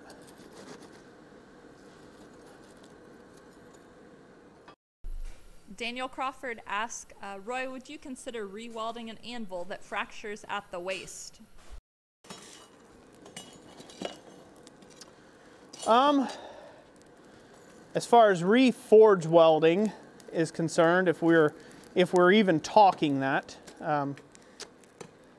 again, I would most likely, what I would do in that situation is I would end up arc welding it and getting it back together. By the time you get a piece of anvil like that super hot, you get the waist re-welded in, you're probably ending up with a totally different anvil than what you started with. And if there's any other problems in the anvil, they're going to present themselves as you try to take and forge weld an anvil that's already fatigued in that way. So I personally would probably, given the job or the task, unless it's just a fun exercise to see if you can do it, in which case, have at. Sure, why not? Let's weld one. You know, let's get it together. But if I was given the job or the task to make a repair that way that's fractured at the waistline, I would probably just weld it. I'd get it through welded. Put it on a 1" by 1" bar and then fill like in the center, let it balance and start welding and just keep working out until you get the whole thing built back out with weld. That would be my suggestion. Let's go back to the anvil, Jess.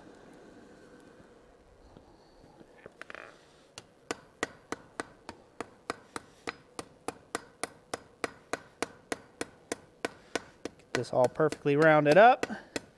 It's not going to be perfect. Really, I need to actually come over to the flat face of the anvil and clean this up.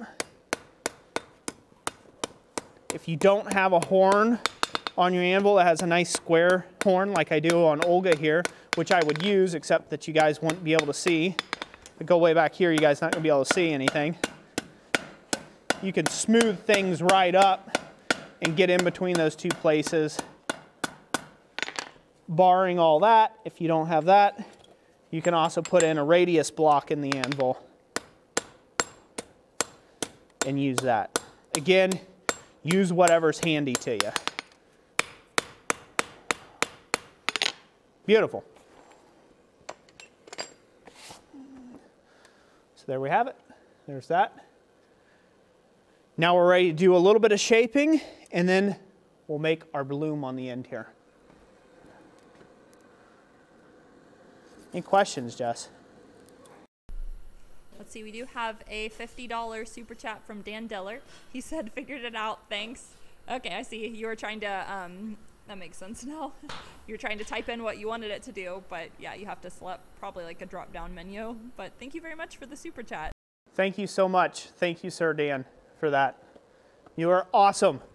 Everyone who's super chatted tonight's awesome. Every one of our contributors, you guys are all awesome. Everyone who's shared our streams around, also awesome. Everyone who watches our videos, again, awesome. Thank you. We would not be here without you. our audience. We really wouldn't. Okay. One more? You got? Yama's Island Metal Forge, he says, Roy, by the way, thank you for the $5 super chat, Yamas. He says, Roy, if we ever get to it, are we going to try and weld our secret project, LOL? Yes, we will. I've got a bigger place, a bigger facility, and we can make that happen. So it's going to be a little bit, not going to lie. I don't know if it'll be this year, but it might be a good way it might be a good way in 2021. Play around with that. So I'm full of big ideas. Getting better. I'm not really. I'm horrible. I've got a ton of ideas on that. And our secret project, yes, that's something that I want to do just for major cool kudo points. But I got to get some other things set up here in this shop first before we do that. But yes, definitely. Thank you for the $5 super chat. Jess, this is hot. Let's go ahead and do this real quick. Okay? And then we'll continue. All right. So I'm going to follow the sweep of our little leaflet here. I'm going to follow the same directional curve or sweep with that. So I'm going to hammer this back. Okay. And now you could do whatever you like. It kind of had created a nice curve all in of itself. So you could do that. I could have left that in at that stage, but I want this to kind of fall around because remember, this has got to go inside of our circle, inside of our ring. So it might have been looking long at first, but remember, curves eat up a lot of material. So if you make it too short, then it's going to be too short.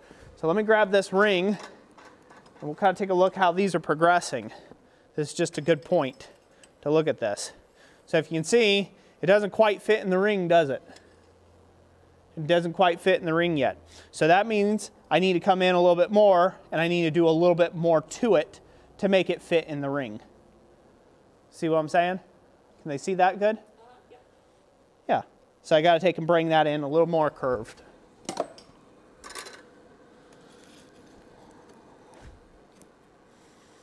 So we'll just take a little light heat on that. We'll take more questions, Jess, while I get a little light heat on that. And I'm going to crank this down. I haven't cranked it down since we did the forge weld, but it's been running at like forge weld speed since. That was really, well, just dumb on my part, so. All right, Charming Hollow Forge asked if he missed the anvil giveaway. We are giving away one anvil a month, and this month it's gonna be our next live stream, which the link is down in the description below for our next live stream. So if you want to go and you can set a notification, but just in case YouTube doesn't notify you, mark it on your calendar or something. So that is down in the description below. That will take place 2 weeks from today. So that's down there. And also, Metal Man, thank you for the $10 super chat. Just wanted to let you know I've been listening while working. So thank you so much. Awesome, Metal Man. Thank you. Yeah, and Hans, yeah, you were in our last live stream where we had said we might be giving it away this time around. So just gives clarity. We were running super late. We didn't have our promotional materials together, and yeah, today was a bit of a mess. I was a bit of a hot mess, or just a mess. Just a mess. Not hot, just a mess today. So I apologize for that, but we will get our act together and have it ready in the next live stream. So, but yeah. But that's what happened with that. There you have it. There you have it. Thank you for the $10 super chat, Metal Man. And glad you're listening in on the earphones like I do to so many of you fellow creators out there. All right, we're hot. Let's go and bend this. All right. So now I'm going to go ahead and start focusing right on the bloom itself, trying to get it curved nice and tight in that area and bring it down. It's kind of a little sad flower. Such a little sad flower. I'm sorry. You can't do something that's plant-like and not have a Bob Ross reference. Such a happy little tree. We'll put a little happy tree. I'll put a sad little flower. A sad little flower right there. Oh, all right. Sorry, maybe I'm the only one who finds that funny. I've got a weird sense of humor. All right, so there we go. That's looking a lot better. I think I can live with that. What do you all think? That looks like that follows the curve a lot better. It looks nicer. I'm going to go with that. I think that looks pretty good. What's everyone think? Yes. Think it look good? They hate it? They love it? They want it? They say, no more, Roy. Nothing your heathenness. Daniel Crawford says, long live Bob Ross. Yes. I might tweak that just a bit more, but this is one of those where you might be better leaving well enough alone, but I think it needs just a little more tweaking, so I'm going to heat it just a little bit more and we'll go there. What we got, Jess? Anything else? Yes, everyone's saying good night, Hans. Have a good evening. Good night, Hans. And thanks for stopping by this evening. And yes, they said it looks good. Stressmaster said it's looking good. Feel very blessed. Thank you all. Thank you all for being here. Thank you, Hans, for being here. Thank you, everyone. I hope I'm not wearing out the word thank you. It's just, it really is the way that I feel about everyone that comes to our streams. I am super thankful for every single person that does show up. You know, some people treat it as like they're doing you a favor, and you know, and I can see where that attitude can come in sometimes because, you know, there's a lot to set this up. We started this thing 4.5 hours ago. 4.5, almost 5 hours ago that we started this process, just working on the sign. That didn't work out, you know, but getting all the lights set up and, you know, everything done, you know, that started 5 hours ago. And so sometimes you can think like, well, people ought to appreciate me because I'm doing all this. And really, you wouldn't be doing all that unless there was somebody there to watch and to give you some sort of time and their attention, because ultimately you're eating up some small part of your next 100 years here on this planet with watching us, and we appreciate it. I really do. I want everybody to know that, and I want that to be felt and heard by all. So if you're in this stream, thank you. If you support these streams, thank you. If you share these streams, thank you. You are appreciated. Let's go back to the anvil. All right, I'm going to tap on the top of my tongs because I want to get that flower portion, that leaflet, to curl a little bit more. And then I want to curl this section in just a little bit more. I think that's going to meet my expectations better for what I'm trying to accomplish in this piece. Grab my tongs, piece. We're always going to check it. Yeah, that looks better to me. I like where that one's going. I think that's much more centric. I think it has better play on negative space. And then, you know, you might like, ooh, that looks ugly. Again, it's going to look better. You know, it's going to look better once it's done because it's not going to be laying on top like that. You know, so just keep that in mind. It won't be laying on top. I still haven't decided whether I want to forge weld it on or not yet, just as a subject of show, but I probably won't. I'll probably just attach it with a rivet and call it a day at that. I think that would be the proper way. Will it make the pot sit on there unevenly? Well, the pot's going to sit on here. This is just for show. So it's not meant to even be up in this space. The pot's not meant to bear across it. The rivet, though, would you do a flush rivet? I'll get there when I get to assembling it. Yeah, it's going to be a flush rivet, basically. No one's going to come back and watch us, Jess. They're only going to be here for the anvils next time. And as soon as we give it away, everybody's like, I don't care about that pot trivet anymore. They're like, instantly, 0 people in the stream. All right, now we need to turn that thing into an actual flower. So while I do that, I'm gonna let Jessica talk about, she has something that she put together to take and show off an ebook she finished writing about stunning digital photography for the Blacksmith. And that's not the title. She has the title. She's looking at it on the computer. Hopefully the whole thing don't crash. I'm gonna go grab the pieces I need and I'll be right back. And by the way, Roy, we just did hit 7 o'clock. I wasn't sure if he was gonna remember that because I was like, okay, we're getting close to 7 o'clock. He probably forgot, so. But yeah, we still got 127 viewers hanging around, so we will go ahead and go over that now. Let me switch to that now. And so I mentioned this our last live stream, and it's been in the progress for a couple of months now. I've worked on this ebook since November, and it is titled Everyday Photography for Blacksmiths. And so I wrote this specifically for blacksmiths. It has tons of pictures of ironwork in it, and it tells you how to take excellent photographs. The first half of the book is the skills. It's just improving your skills kind of on the layout of taking photographs, and not necessarily the equipment that you have on hand. So no matter whether you're taking pictures with a cell phone, or if you're taking pictures, you know, with a point and shoot or a digital SLR, you know, you can start taking better photographs today. And so I guide you through those steps on how to do that.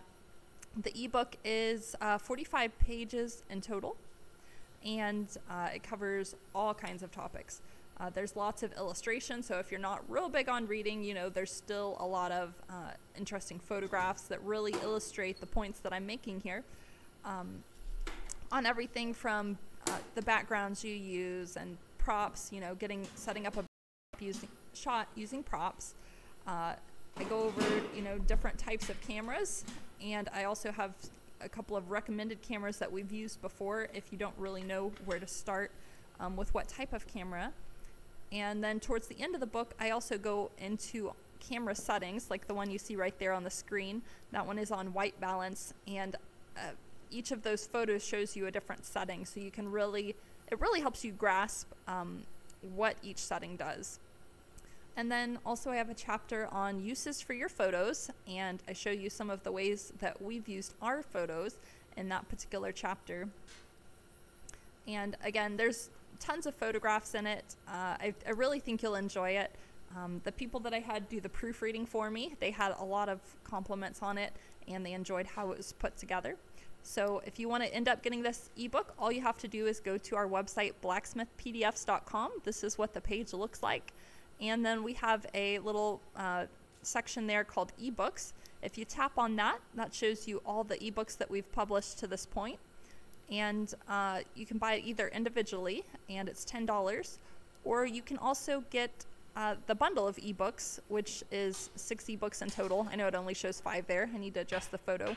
But there's 6 ebooks in total for $25. And that can help you take, you know, better photographs and improve your photography if you are, you know, if you have any type of online presence with where you're trying to sell your work, or you have social media, stuff like that. And so I think that summarizes it pretty well. So make sure to check that out, you know, after the stream or whatever if you're interested. And I do have a link down in the description as well. Golden? Good. Welcome back. Hopefully that was good. Hopefully you all enjoyed that. What'd you think? Is that too bad? Is that too scammy? Too scummy? Tom Carlson, he asked, is the ebook PDF, or does it go Kindle or ebooks on iPad? In the past, I have done some of my ebooks on Kindle. This one isn't done that way yet. It requires a different type of formatting. So I will think about doing that, and I'd have to revisit my notes on how to do that. But I'll give that some thought, and I'll let you know when it does.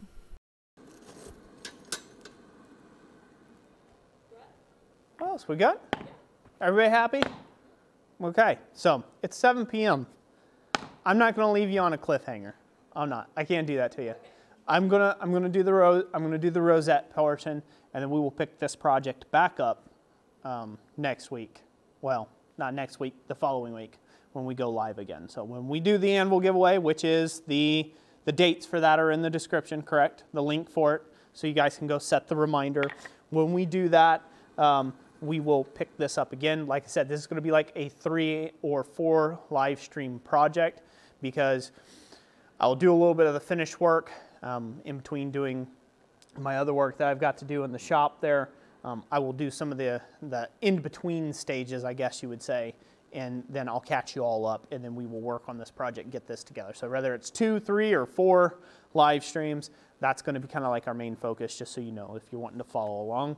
I figure that could be a good way of doing a project. I know people like to see like a one and done project and spend 37 seconds and on their way they go, but larger like projects like this, they're just not conducive to getting done in 10 minutes time or just 2 hours. And I can, but it's going to look real rough. It's just going to be, it'll work, it'll function, but it might not be as pretty as I would like it to be. So anyways, let's go over the anvil and we will do this next step. So in the next step here, I'm going to use a round ball punch on my tong here. This is a pair of short tooling here. Pretty simple. I'll go right over here to the anvil. And I'm going to start down at the stem itself. And that's where I'm going to start hammering out. And I'm going to go to the other side of the stem. And that's going to kind of define where our flower begins and ends. Then I'm going to come up one, not quite an overlap. And I'm going to do it again. And I'm going to do it again over here on the other side directly.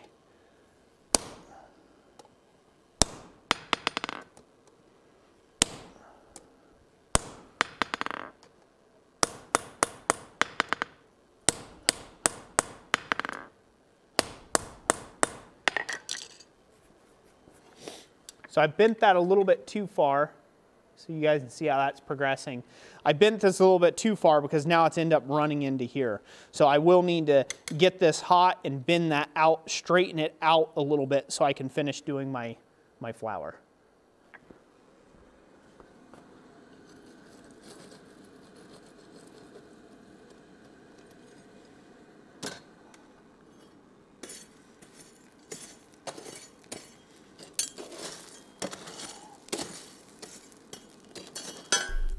And to everybody who has to head out this evening, Wayne at GWI Railroad, thanks for stopping in. I know you said your internet's cutting out in and out a little bit. Sorry to hear that, but thanks for stopping by anyway. And Coffee's Forge says, have a great evening, everyone. Thanks for a great stream, Roy and Jessica. Very welcome. Thank you, GWI. Thank you, Coffee's Forge. Sorry you guys got to go, but I appreciate it. Again, we'll pick this up again next live stream as well. So thank you for sticking around. Really do appreciate it. Let's go to the anvil. We'll get this done real quick here. We'll go ahead and straighten that out, that flower bloom out. While I still got some heat left in it, I'm gonna go ahead and put in my next petals.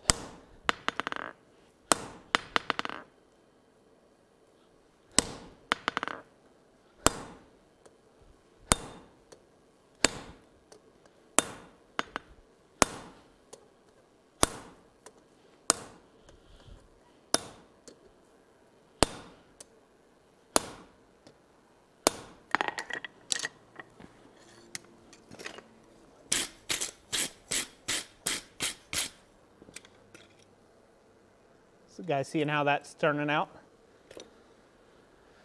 So when I'm focusing this hammer, I'm focusing it kind of like a half on, half off blow, or just inset, just a little more on the edge, coming in from just the edge of the piece just slightly, and then driving that piece down and out, like I'm scooping out the material. And that's what's providing that there. Hopefully that's looking pretty good. Look good to everybody? Hopefully it does. All right, I'll get this back hot again. And while that heats back up, I'm gonna go back over to the anvil. Now I'm gonna trade out my tooling. I'm gonna trade out this round ball punch that we have. I'm gonna set that down and out of the way. And we're gonna put in an eyeball punch. So this is just like a round depression. It's basically a similar depression of the other. It's like a negative. This is the positive, made the negative, like so. So we're going to put that in there, hopefully before our piece burns up to oblivion. Get my tong clip on there. So there we have it. Now we'll work on this piece.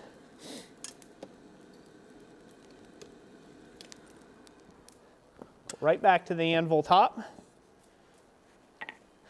I got to line this up somewhat to center. That's going to be the main key here.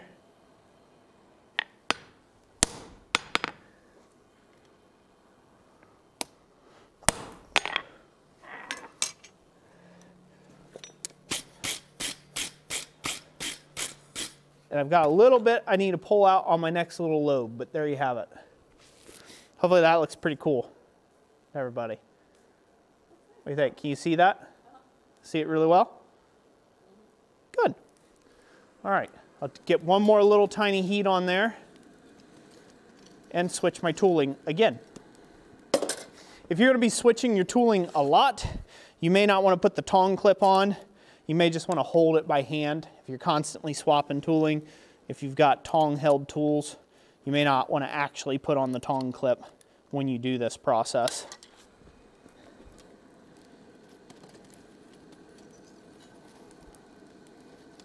All right, go back to the anvil. You good? Okay.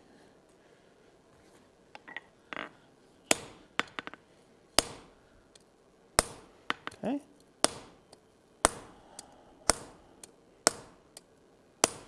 With this ball punch, you can really shape this thing, this flower, out the way you want. That's what's kind of nice. You can kind of just work it all around and get this to kind of shape out however you like it to be, to where you can even things up nicely. But at the end of the day, it's a flower, so don't go too crazy. Don't go too crazy with it. All right, so one last heat. We will take that and get just a fuzz more curve to it, I think. But before I run my mouth too much, we will grab the ring and we'll see how that's looking. It's looking pretty good, I think. Can everybody see that okay? Huh? Yeah. Is that showing up well? Good? Does that look good? It does. Okay. Yeah, so I need to bring that flower in just a tad.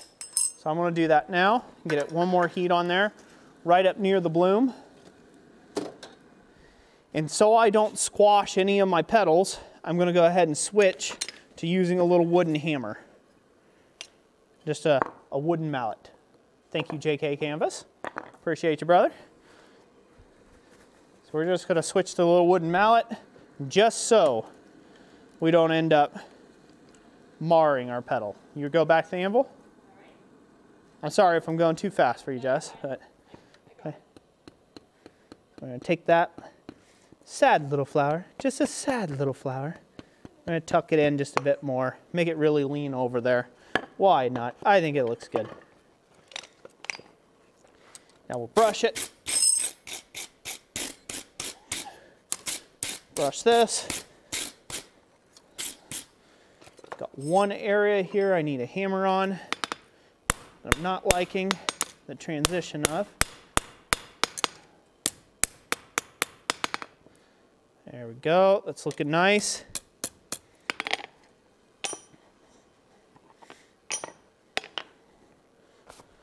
Okay, so there you have it. There's that element. And if we take the ring, which I don't know if this thing's, yeah, it's still hot. If it starts sizzling your gloves, it's probably too hot. There you have it. So that's how far we got in one evening. Can they see that okay? Oh, yeah. Everything good? Yep, they can see it good. So that's how far we got. That's the direction we're heading. Again, this is just going to be a really simple little colonial trivet. So now that we got those elements made up, in the next live stream we will probably work, don't hold me to this, but in the next live stream we will probably work at making the foot, the feeding the feet, if you will. We will probably work on those pieces. That way we have all of our components together, so when I start fitting everything up, I can start seeing how everything's going in relation without going too far on this piece.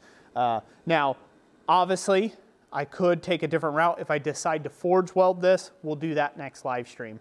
But that's going to take a little bit of and it's going to take a little bit of careful fitting and forge welding to make that come out looking nice. So I'll do most of the fit up work before the live, and then I will show what we've done and then finish the weld in the next live, and then maybe go on to the fading. It might only be a 2 live stream extravaganza. So comments, Jess, questions before we go? Things like that? I shall address them. Black Collar Ironworks, he sent us a $5 super chat, and he says, for all the super chats I missed, and then there's about 50 little clappy hands after that. I'm not going to try to count them all. Yes, that should catch you up. This should catch you up good. Hans, Charming Hollow Forge, thank you for the $20 super chat. He said, hey, I said I'm back. I didn't leave because of the anvil giveaway thing. I don't need or want it. I had a meeting, but it got postponed. So you are back. And Mr. Coffee came back too. It's like, we're going so long, everybody's coming back. It's like Christmas all over again. Thank you guys. Thank you so much for being here. And yeah, I know you're not here just for the anvil. You guys have been here before we started giving away free stuff. So thank you. Thank you. Been big supporters of my channel. Can't thank you enough. Really, I just can't say that enough. Thank you all. Thank you for joining us. I hope everybody had a good time. Did everyone have a good time tonight? If you did, let us know in the comment section. I'd really like to know. I know it wasn't in the most perfect setup here. It's like 19 degrees right now and snowy. One quick key there. I did have somebody talk about snow a little bit, cold, how to stay forging in it. And if you're in an uninsulated shop, or maybe you don't have a shop, maybe you just have a tree over your head, and I saw one guy's photo. I will not complain. I will not complain about my my snow inside my shop. This guy literally had to tunnel. And the name's slipping me right now. If I remember the name, I'll try to remember the name, and maybe even if he's okay with it, if he's in here and he's cool with it, I'll share the photo. But there's a photo that was sent to me where it was like a wall of snow on each side, and he had to shovel this wall of snow just to get to the forge area that was like surrounded by snow. So it was like an ice cavern. I'm like, man, when life gives you lemons, you swim in lemonade. You know, he really did it. It was great. It was a great photo. So I won't complain about my snow-covered shop anymore. But yeah, it's fun. It makes for great entertainment. I hope we've been entertaining. I hope we were worth your time on a Friday. Really do. Super excited to do this. Super excited to do this. Super excited to get some of my orders done.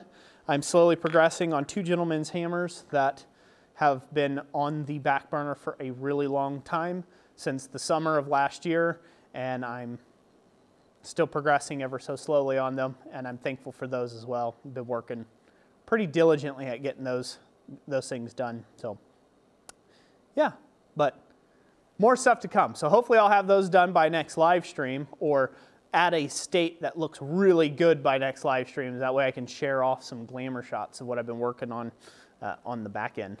And that's something that's very rare, huh? Yeah. I mean, even there's certain times that I make stuff and we ship it out because we're so close to deadline, and we barely get a couple snapshots of it before it heads out the door. Sometimes we don't even get that. So these won't be leaving the door without some major snapshotage happening. So what we got going on, Jess, in the chat? Oh, that's all right. Eric Carter said, awesome video, at least the sound. Had to keep working, so didn't get to watch much. Glad you enjoyed it, though. Rob O'Leary says, thanks for all you two do for our craft, from Misty Mountain Metalworks. Very welcome. Misty Mountain Metalworks. Is it on my mic now? Yes. I'm just making sure. And by the way, thank you. Was it Rob O'Leary who said about the audio? Rob O'Leary, or yeah, but anyways, By the way, Eric Carter, thank you for that compliment. It is very difficult, a lot more difficult, I think, than video. In order to get video right, that's one thing, but to get sound right, that's another thing entirely. So that really makes me happy. Really, really pleased. I'm glad the audio worked well for you, for your listening pleasure. I'm glad that worked out great. Thank you, Nobody, for the $10 super chat. He said, thanks for all your content and advice, and hoping for a prosperous 2020 for us all. Very good. Yeah. Yeah, thank you. And thank you for all the super chats. Really do appreciate those. And real quick, before we go, if anybody would be interested at some point in time in just doing like a blacksmith Q&A, I know I've been doing some like blacksmith questions of the day kind of thing. If people would be interested in doing a blacksmith Q&A live stream where it's just me sitting down in front of the camera and, just chatting it up to you. Kind of like the old days when we did the business streams like that, to where you guys can just get any of your questions answered and us maybe throw one of those in there, like a wild hair moment every now and then. If you're interested in that sort of thing, drop us a yes sir or something in the comment section if you're interested in that sort of thing. I like doing those. I like interacting. I like answering questions. I know when we do giveaways and some of this other stuff, we are like super busy with the giveaways and then the projects and things of that nature. So it's kind of hard to balance that. You want a project that's like not lame. Like, hey, I'm going to just draw tapers all night tonight. And you're like, woo, what fun I'm having on a Friday night, right? Like, so again, like keep the content interesting enough, but at the same point have time to actually answer everybody's questions or attempt to answer as many questions as we can. Sometimes that's a bit difficult, so let us know. I'm sure they're commenting right now. About not quite that fast. But Dustin Smith says, great idea. Rick Kirby says, great idea also. Neil Graham says, that would be cool. Wayne Height says, sounds like a good idea. Nobody says, yes, sir. Charger Demon says, Roy Rant live stream, LOL. And BS Small Inches says, sounds good. Awesome. Okay, cool. Cool, yeah, so we might do that. I promised I was going to give away 2 more chisels and punches for all those of you who have behaved yourself and stayed to the end. We have a square punch. Let's go over to the anvil, Jessica. Are you there? I'll wait. You there? So we're going to be giving away a square punch, and then we will also be giving away another slitting chisel. So, all right. So, oh, by the way, and if I didn't mention it to everybody in the stream, these are made from like 5160. So if you do have to heat treat them or whatever, they are a 5160 equivalent. I don't know that exactly for sure, but they literally harden up and test just like 5160 of some known 5160 I have in the shop. So they're very super comparable. This is a scrap steel that I started with, but it's almost like dead ringer in performance. So anyways, if that matters to you. In my shop, it doesn't really matter as long as it's a tool that does the job. So we're going to give away the square punch first. So we're going to set that down. I'm going to get the gavel in the hand. And all right, this one is going to Denise Barrett, who says, hi. Hi, Denise. Welcome, Denise Barrett. Good to have you. I was just showing off Drayson's, JT's earlier. I was showing off his copper little flux thing that he made me, and tiny little flux spoon. Maybe we'll use that next live stream. Yeah. I'll do the cardinal sin of actually doing some flux. All right. So then we're going to give away the slitting chisel next. Good?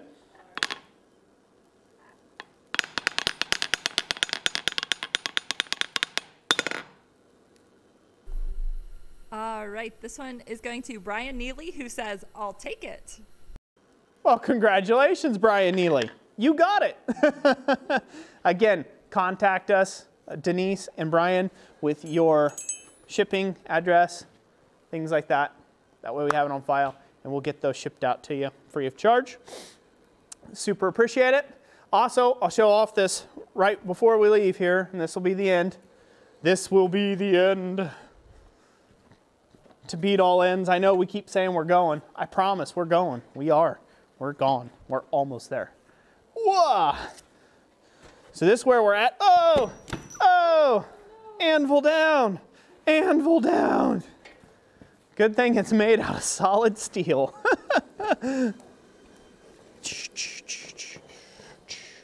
Well, was pretty, yeah. Well, you don't catch things that are heavier than you, or things that are even anything that's even slightly lighter than you. You don't go and catch it by your bare hands. All right, so this is where we're at so far on this. If you all haven't seen the live streams, we made a hardy tool. We also made a bic iron for the hardy as well. So this is what it's shaped up with. If you guys haven't seen the videos on that, or maybe you're just joining us in the stream and the ones that we're going to be giving away, we'll be giving away an anvil like this one, coming straight from the manufacturer. Little 66 pounders. We'll be giving those away here very soon in the next live stream. Again, you can find out the information there. But yeah, I'm really liking this anvil. This anvil is a lot of fun. It's a lot of quiet now, which is a lot better. Of course, it still would benefit from having a magnet under the horn, because if you hold that, it quiets it down quite a bit more. So, but yeah, I'm really liking this little anvil. I think they're a sweet deal if you're getting them online. They're a sweet deal as far as a beginner anvil if you're just getting set up. Mentioning, are you laughing over there? Yeah, they're cracking a couple of jokes about the anvil being down. Stressmaster says, anvil abuse, call HHS. That's funny. Yeah, so we'll be giving these, I'll be giving one of these away in the next live stream, and that's for sure this time. So I was going to give one away this live stream, but like I said, we were running way behind. Logistics didn't work out today to do it. So the next live stream we will. And the heads up is the other anvil that was won ended up, and the guy's name was again, Jess, that won it. You remember right off the top of your head? Okay. Anyways, channel names, they get confusing sometimes. Anyways, he won it. He enjoyed it. It got to him safe and sound. It's great. And he's just a starting blacksmith, so he's just getting himself set up. So super awesome. Glad that happened. Also, upcoming videos this month. Hopefully you all aren't sick and tired of anvils, because, well, I'm just reviewing a whole bunch of them. So there are a bunch more anvil videos, surprise little sneak peek for you guys there. There are going to be a lot more other anvil review videos, comparison testing between anvils. There's going to be a lot of that going on this year. So prepare yourselves. It is the year of the anvil after all. I will be doing that because I think I think I can best serve the audience, you guys out there. Obviously, I still want to do a few tutorial videos in there. I've got a few decorative videos I'm working on as well, of just some of my own personal projects I want to work on this year. But I think I can best serve the audience that watches us by giving some guidance on, you know, where you can best spend your money, so to speak, best bang for your buck kind of deal. Because we seem to have a lot of new people. Guys who are just starting off, maybe they don't have the best hammer, maybe they're looking to upgrade, these sort of things. And I really hope to do a lot of different types of reviews on those things. Not because I want to become an unboxing channel. This is a phase. It'll end, I assure you, because my pocketbook is hurting, screaming right now. But I'm hoping the content will be valuable to you, and you guys will be able to say, hey, Roy bought that anvil, so I didn't have to.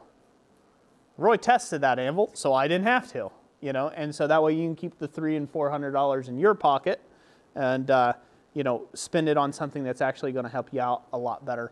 And then plus having the opportunity to win some anvils and other great tools throughout the year. So that's it. You guys kind of got a bit of a mouthful. What's our plan for 2020? Keep doing epic and awesome content. Hopefully you guys will find that valuable going forward. And that'll be it, I think, unless you have any other comments. And I do have to, yeah. Couch Forge Company, I believe he just squeezed in right at the end of the live stream with a $100 super chat. So thank you so much. Thank you, sir. Thank you, Couch Forge Company, for squeezing right in at the end of the live stream. He didn't have a comment? No? He's like, oh, he's just like, here. That's right. Boom. Mic drop. I can't mic drop. I have a lapel. I just thumped it. Some people just got blasted in the ear. Oh, no. Boom. I apologize to everyone who is listening through earbuds right now for my bad behavior. All right, I'm starting to crack up. I should call it an evening. No. I think the frozen cold has went to my brain. So, all right. Till next time. Thank you, each and every last one of you. God bless you. Have a wonderful week, and we'll catch you on the next one.